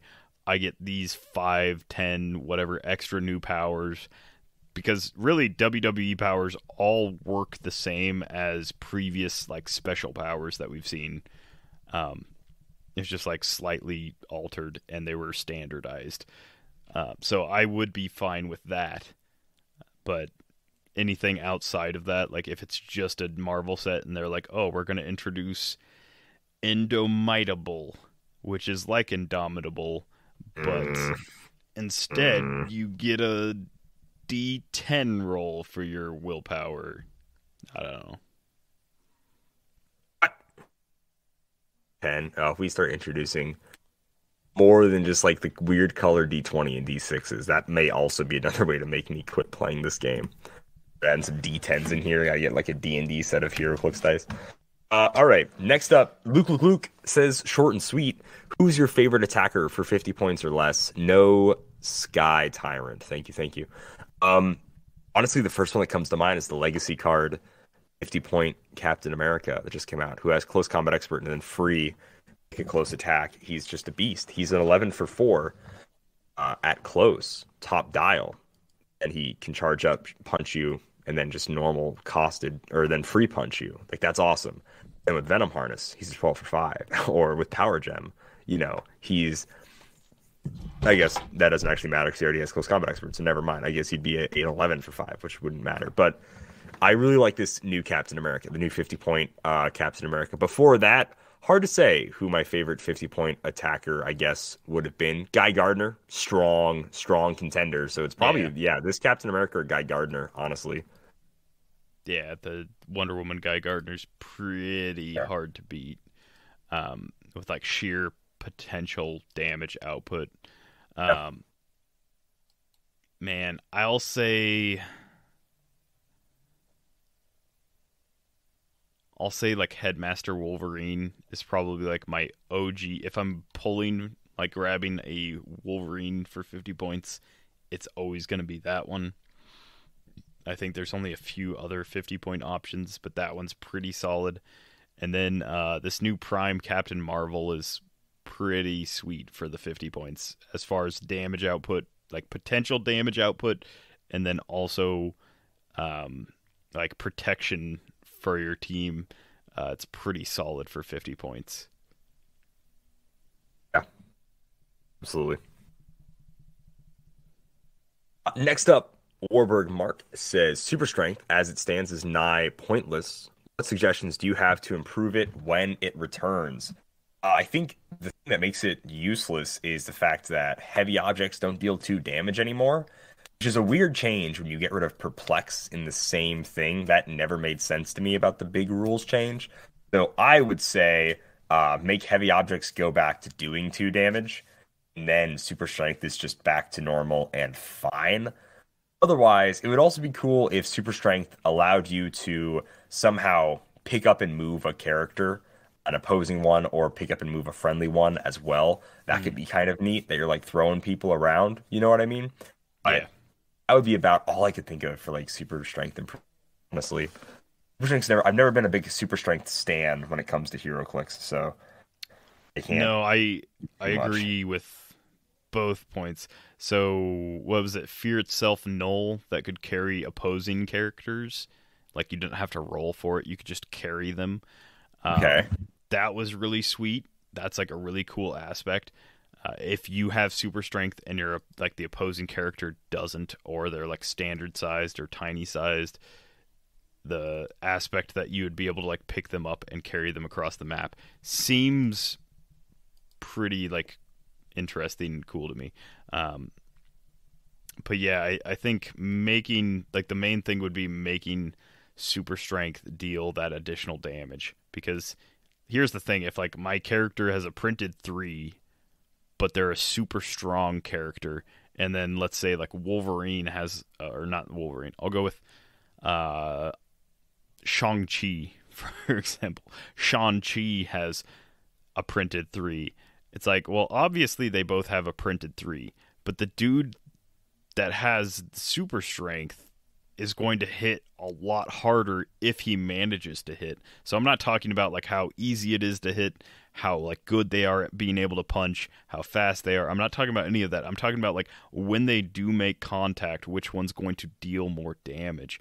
I feel like regardless of the character, Colossus is going to deal way more damage than somebody who's just like the absolute master of all martial arts. Like, yeah, you might know the precision strike, the best place to hit them. You might get them with like a nice liver shot, but like Colossus is like 2 tons of steel punching you, you know?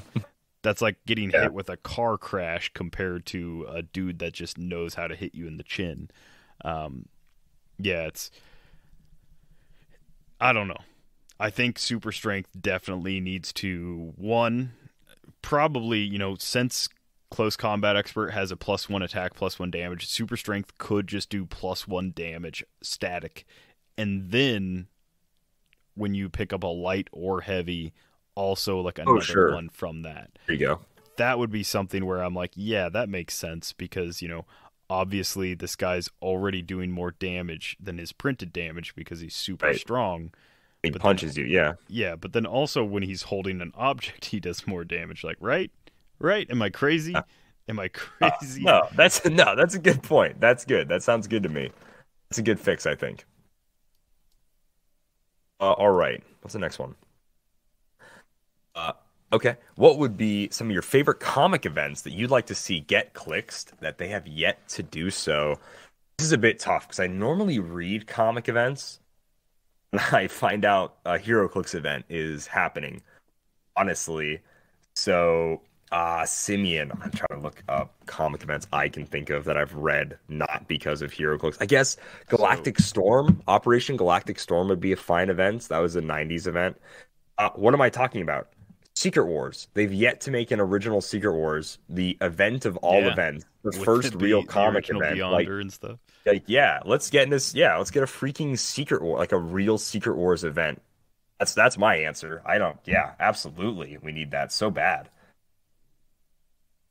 I was gonna say and I'm stealing this slightly from someone that I saw say it online, but multiversity for DC was such a cool concept. So it was essentially like the Secret Wars of DC, where I can't remember the name of, it was the Monitor, not the Anti-Monitor, but like the good version. The Monitor was being attacked and had to pull from multiple DC like realities, pull all these different characters. So you got all these like alternate versions of normal DC characters and stuff that had to then fight against like this multiversal threat.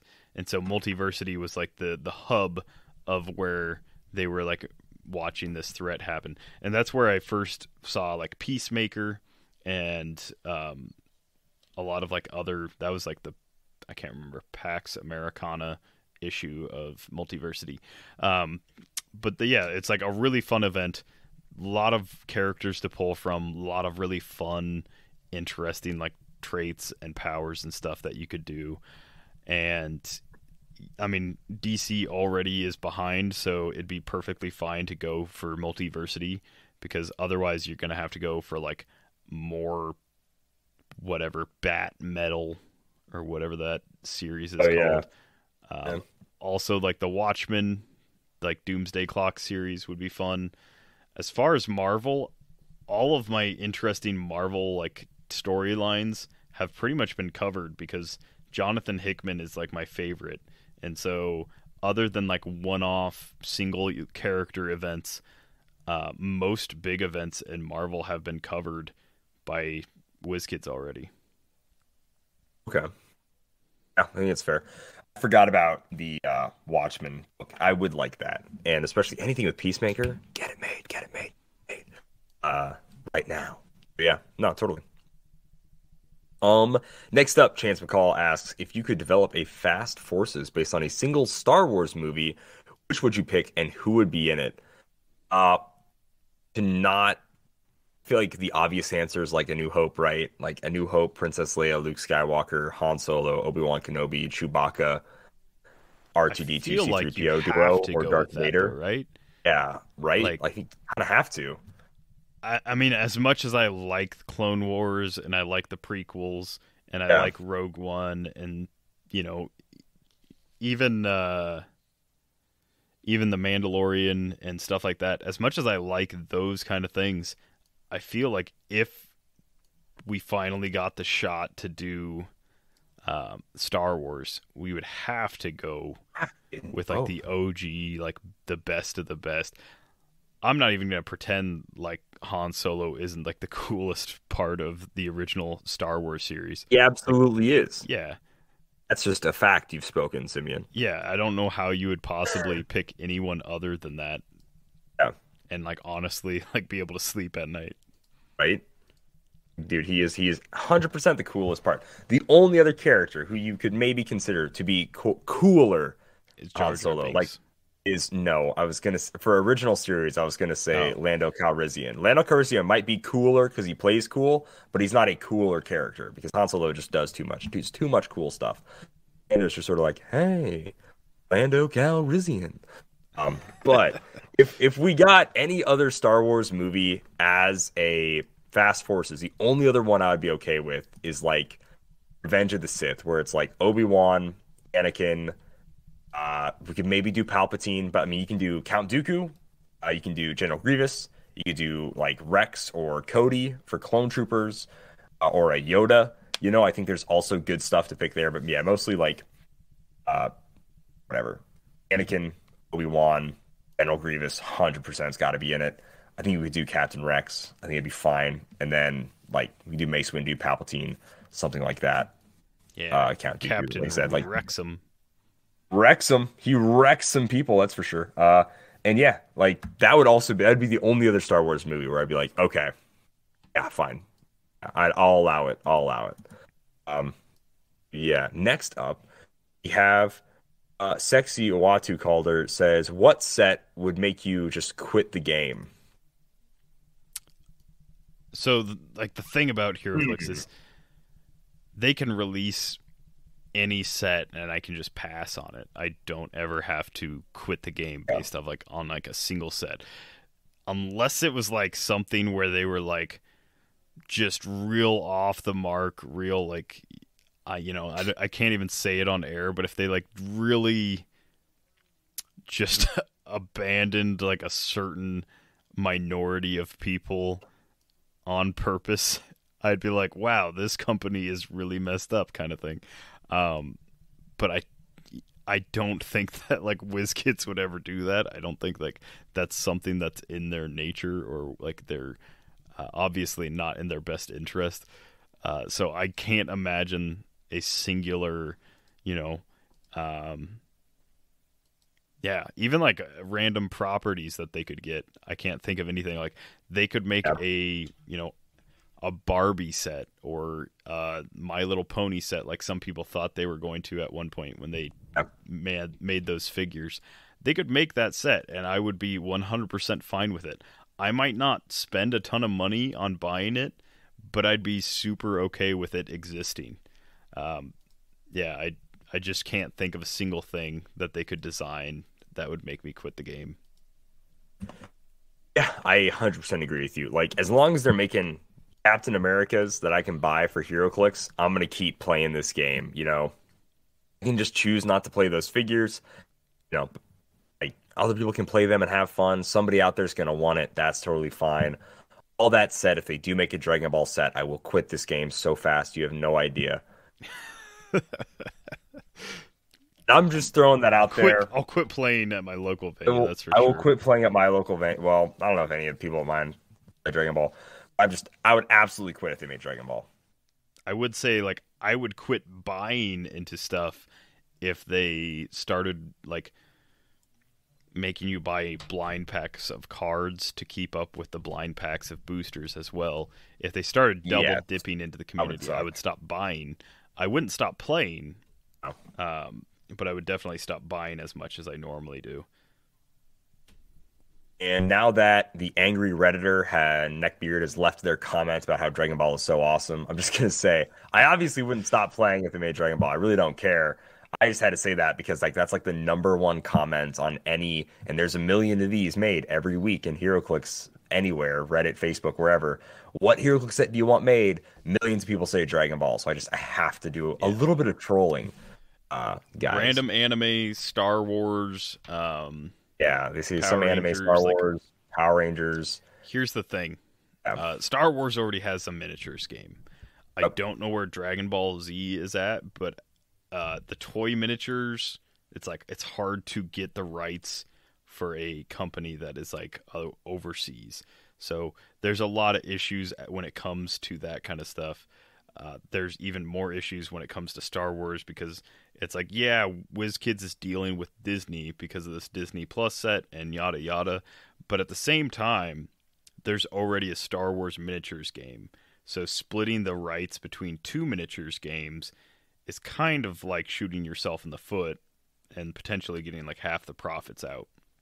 So it's hard for WizKids especially to just be able to like get these random rights. Would they sell? Yeah, of course they'd sell. Totally. Would they be able to like recomp whatever the cost of getting the rights and tracking down like all the licensors and stuff? Who knows?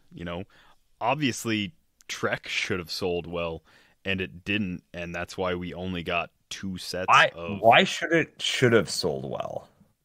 I mean, because like no joke, not even trying to like pretend.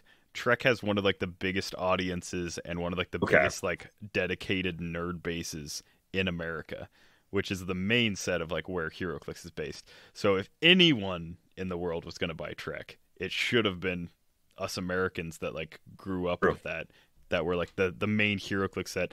And because it didn't do like very well with the OG series is why we only got the one additional series that was split into. But yeah, like and also stuff because like that. Trek is lame, and if you like Star Trek, you are lame. You need to make sure I alienate as many people as possible this episode. But that's like, it's stuff like that. Like WizKids took a chance on it. Their sales did not hit projections, so they stopped. Like, they were locked in for They already did the O original series, and they were locked in for next one gen. more. Yeah, Yeah, that one. So Bald they, guy. they did next gen, and that was it. Like once next gen was out, they had already decided they weren't doing another set after that because of how bad original series did. And that's essentially like how they have to look at all of the other potential properties and stuff. It's weird because you think it shouldn't matter how good like the property is if people like buy it, right? They should just want to buy it because like, oh wow, cool. I'm a Star Trek fan. I'm gonna buy those. Because you're right, Star Trek does have a ton of people that like Star Trek. Whatever, they have a big fan base and all that jazz. All the figures were just so bad and so boring. But even then, if they made a, whatever my favorite prop, like they made an Army of Darkness set, I'd instantly buy all of it. Evil Dead, Army of Darkness, whatever. It could be some of the worst figures on the planet. Overcosted, terrible, name it. I would buy it all. Would the rest of the community buy it all? Like, that's the thing. I don't know how big of an overlap there is. There is a wrestling overlap. There's wrestler fans are huge nerds. Did WWE do well? I can't tell. I don't know. They must not have. They keep pushing Wave 2 back. So who knows? But some of the figures weren't bad, and some of the sculpts looked cool. Yeah, of course, it was a different way. I was able to win a Pauper State Championship with mostly wrestlers. One of these days, I'm going to be able to talk about wrestling without Simeon being instantly, I want a Pauper State Championship with the wrestling. What championship did you win with Pauper? Nothing. Sorry. Nothing with what Pauper. Championship did you win with WWE, Calder? That's what I meant to say. Not a single one. No, I think WWE was like, that's true. It was right on the precipice of being meta, and then they didn't give them specific powers that they really should have had. The other day, I saw somebody playing a double Ultimate Warrior build. That's awesome. That's so cool. I love that. I wish I was smart enough to, and gutsy enough to take that to a meta table tournament. Double Ultimate Warrior. That's so cool. I love that. But anyways, I digress. Yeah. I do wish Trek would have sold better. I wish we would get more sets that aren't just Marvel or DC, even if I don't like them. So, anyways, we got off on a huge long tangent. Last question. Who do you think we're going to fight? Darth Vader or Batman? He says, edit, comics Vader, not original trilogy Vader. Does not matter. Darth Vader whops the floor with Batman literally every single time. He has the Force. I would say it does matter. Because he has the Force. It doesn't matter. If it's in both original versions, trilogy, he has the Force. Batman tries to get close to him, Force choke. I Force don't choke, know. Force choke. Palpatine was able to like lightning blast him. It's not like the Force isn't spider sense, so like obviously Batman could like throw like explodey batarang or something, or like right. EMP. Was that going to take Vader out? Take out his ATM punishment chest. Vader has taken before. Like, come on. I mean, in the original trilogy, Vader hasn't taken much damage. Like, we don't see Vader tank a whole lot of stuff. He gets his arm cut off again, and he gets friggin' lightning shocked, and then he still chucks Palpatine down the thingamabobber. Yeah, it's not that much. Whatever, dude. But the comics shock Vader slaughters people. I will say comics Vader is like way more OP. Comics Vader absolutely destroys. Unless we're talking about like some specific Batman where he is prepped for Vader or like prepped for the Force. Don't talk to me about prep time. Yeah. Can we have one Batman argument where someone doesn't say prep time? We're talking about prep time? So this isn't even like Iron Man levels where I could be like, oh, if he's in the Thor Buster armor.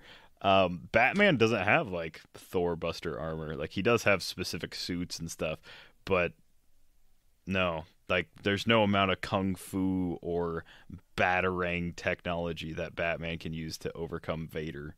And I don't even think Batman owns any kind of armor that could slow down a lightsaber. So, yeah. I'm going to say 9 out of 10 times it goes to the comics Vader. 7 out of 10 times it goes to original trilogy. Okay, and then, fine, I'll allow it. Batman manages to like marathon him the rest of the times because he's obviously not just like beating him down with his fists. That's not happening. Right. He's got other stuff he can use. Yeah, like the Anyways. shadows. Oh, shut up. Shadows. Yeah, use All right, the shadows. our to final fight. little listener bit here. We have Joel send us an email. It says, "Hey guys, I still can't play in person. Sorry to hear that, man.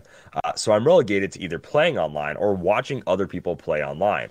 Today I watched one of the Coffee and Click streamed games, and both teams were playing swap. One guy swapped twice, and the second time he actually brought in a few of the guys that he initially swapped out, which makes no sense to me. The first 10 minutes of the game was figuring out who was actually on the team, and it was brutal. Swap sucks. Signed, Joel."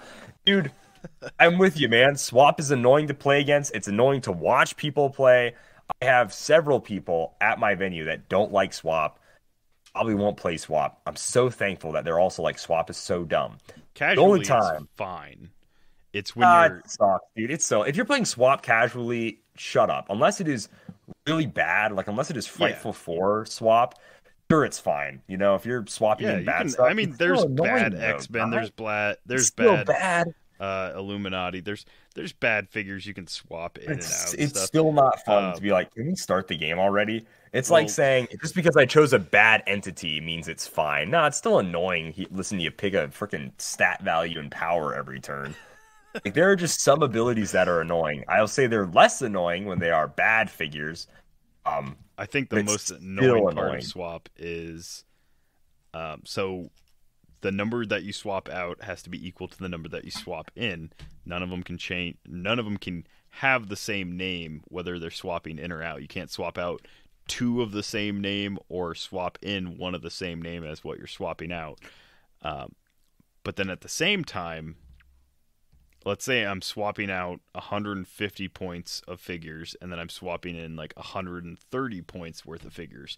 So I'm ending up with less figures on my team.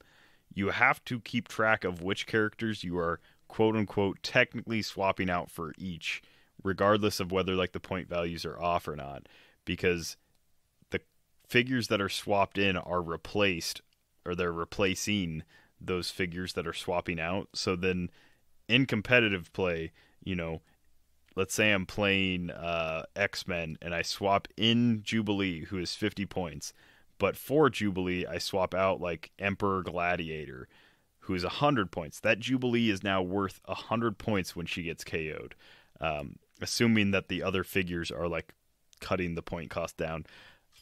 That's a bad example, but that's essentially like something that happens. Not to that extent, but like Strange. you have to keep Strange. track of those point values in swap teams, and that's really annoying for competitive play. Okay. Yeah. Swap sucks. And to the person that realized you play two Captain Americas, you can swap both of them out. You suck as well.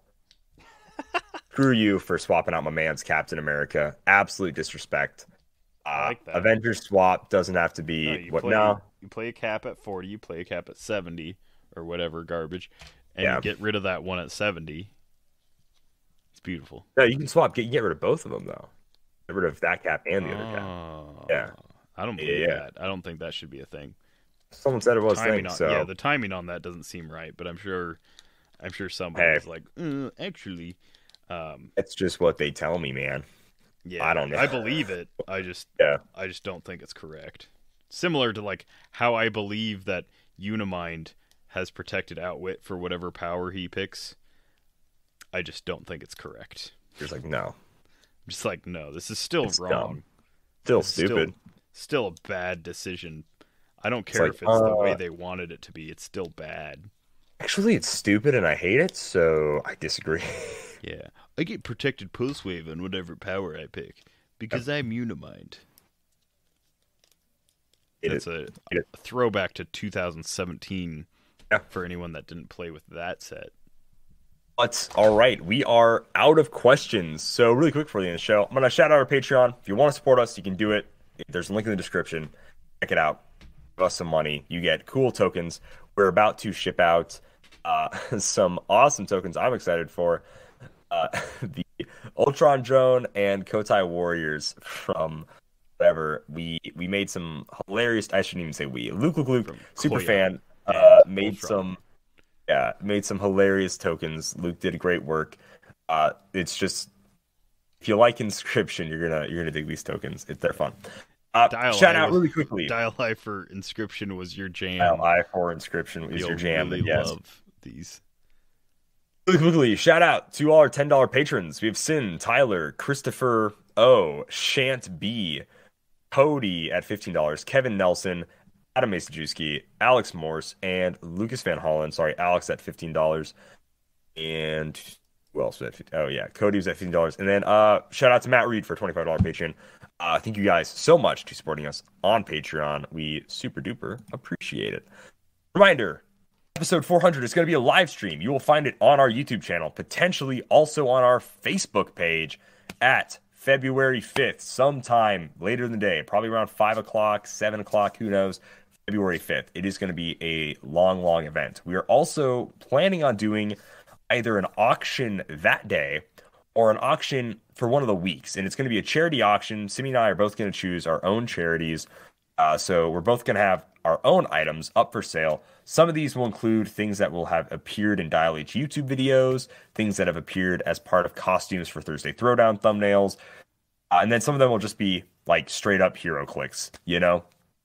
I'm going to talk to maybe some people in the community that want to offer up other things for the auction, but I really want to keep it to more it's Dial H for Heroclix auction. You're going to get really cool Dial H for Heroclix stuff. If you want things like the jorts that I wore in Extreme Rules because they have ripped and I will not wear them again, but you can get them, then yes, absolutely, those would be up for auction. If you want a certificate of authenticity, I might print some of those out for some of the items that have appeared in videos if people really want that badly.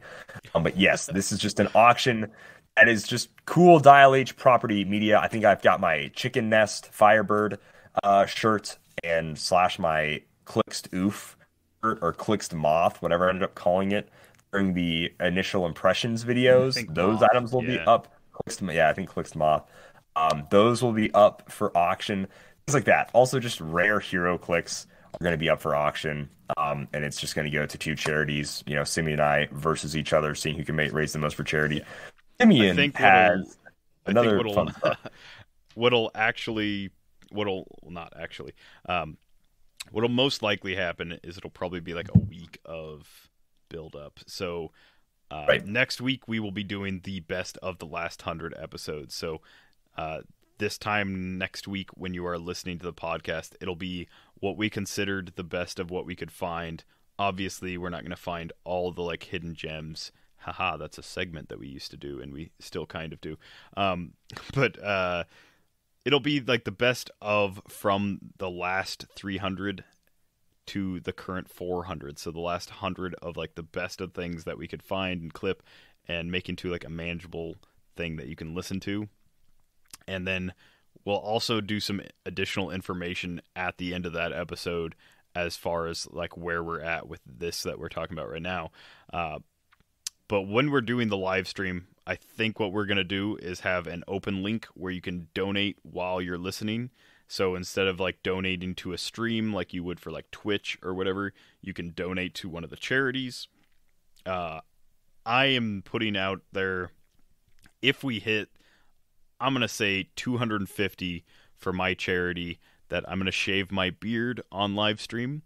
And then if we don't hit it on the live stream, if the charity auction hits it later in the week, then I will do an additional video for that. So as long as we do it, and then yeah, we'll get more information for everyone about that. But obviously, there's going to be a week from now to the 299.5, which will be, you know, just some of our creme de la creme highlights, as you might call them, and then we'll give you some more information as to when the live stream is going to be happening. We'll do some more Facebook plugs, some more Twitter plugs. So make sure you're paying attention to Facebook and Twitter and like our social media in particular around what it'll be February 5th, I believe. Okay. Yeah, February 5th is where we're shooting for. So make sure you're paying attention to that. We'll be going live. It'd be great to have everyone that listens come on, you know, ask questions, just add to the community. Don't care if you've ever contacted us before or not, like doesn't matter. If you want to just, you know, throw out a random question, throw out a challenge. Be like, hey, I'll donate $10 if you eat 2 pounds of cottage cheese. I'm on that. I'll get Grubhub on the phone. I'll get 2 pounds of cottage cheese sent to me. I'll get that $10. I'll absolutely do that. Kalder will show you his secret recipe for what was it? Oh, come on! The chicken parm. The chicken parm. And somebody else will show you his secret chicken parm. I've never forgotten what that tasted like. I'm like, thank you for reminding me. I know. Okay, it's bad. Thank you. It's bad, and you should feel bad. Yeah. But no, it's gonna be a fun time, regardless of how many people are there. If there's only 2. And it's just me and Kalder, it'll still be fun. But it'd be way more fun if all of our amazing listeners that have put in so many hours downloading our stuff are also there. And at the very least, just keeping us company. Just, ask us questions, shoot us messages, give us challenges, do whatever, donate to our charities. And again, that's going to be about February 5th. So it'll be a Saturday. And we'll try and do it, I don't know, from like 6 to 10, or it'll be some amount of time that we will be on. And of course that episode it'll be originally live, but then we will edit it down to a more manageable amount of listening quality. So we'd prefer if you can be there live with us, but of course if you can't, being there in wallet, not in spirit, but in wallet to donate to our charities later in the week would also be appreciated. When you listen to the podcast later, what a guy, this guy. We'll give you some more information again. But yeah, that's about it for this podcast. And again, next week is just going to be a rundown of the last 100 episodes. Not necessarily every episode's going to make the cut, but there's some fun stuff from enough of them to fill out about, I don't know, probably 2 hours of content, I would say. And there's also going to be some unreleased stuff that's going to make it into that episode. Some blooper content. Yeah, some patron-only currently stuff that is going to make it to unpatrons as well. So that's cool. Yeah. Okay, awesome. That is, I think, all we have to say for the show. So, guys, stay on the lookout February 5th, and I'll say it again at the end of the show. Send us an email about a write-up about what you enjoy about Dial H for Heroclix, what it means to you, or send us an audio message about what Dial H means to you, etc., or send us a video about what it means to you, and we will get those on the podcast here in the future. And that is all I have to say. Simi, if you want to go ahead and read us out. Yeah, if you run out of things to say, you know who doesn't? That's CoolStuffInc.com. They've got new deals every day, every week, every month.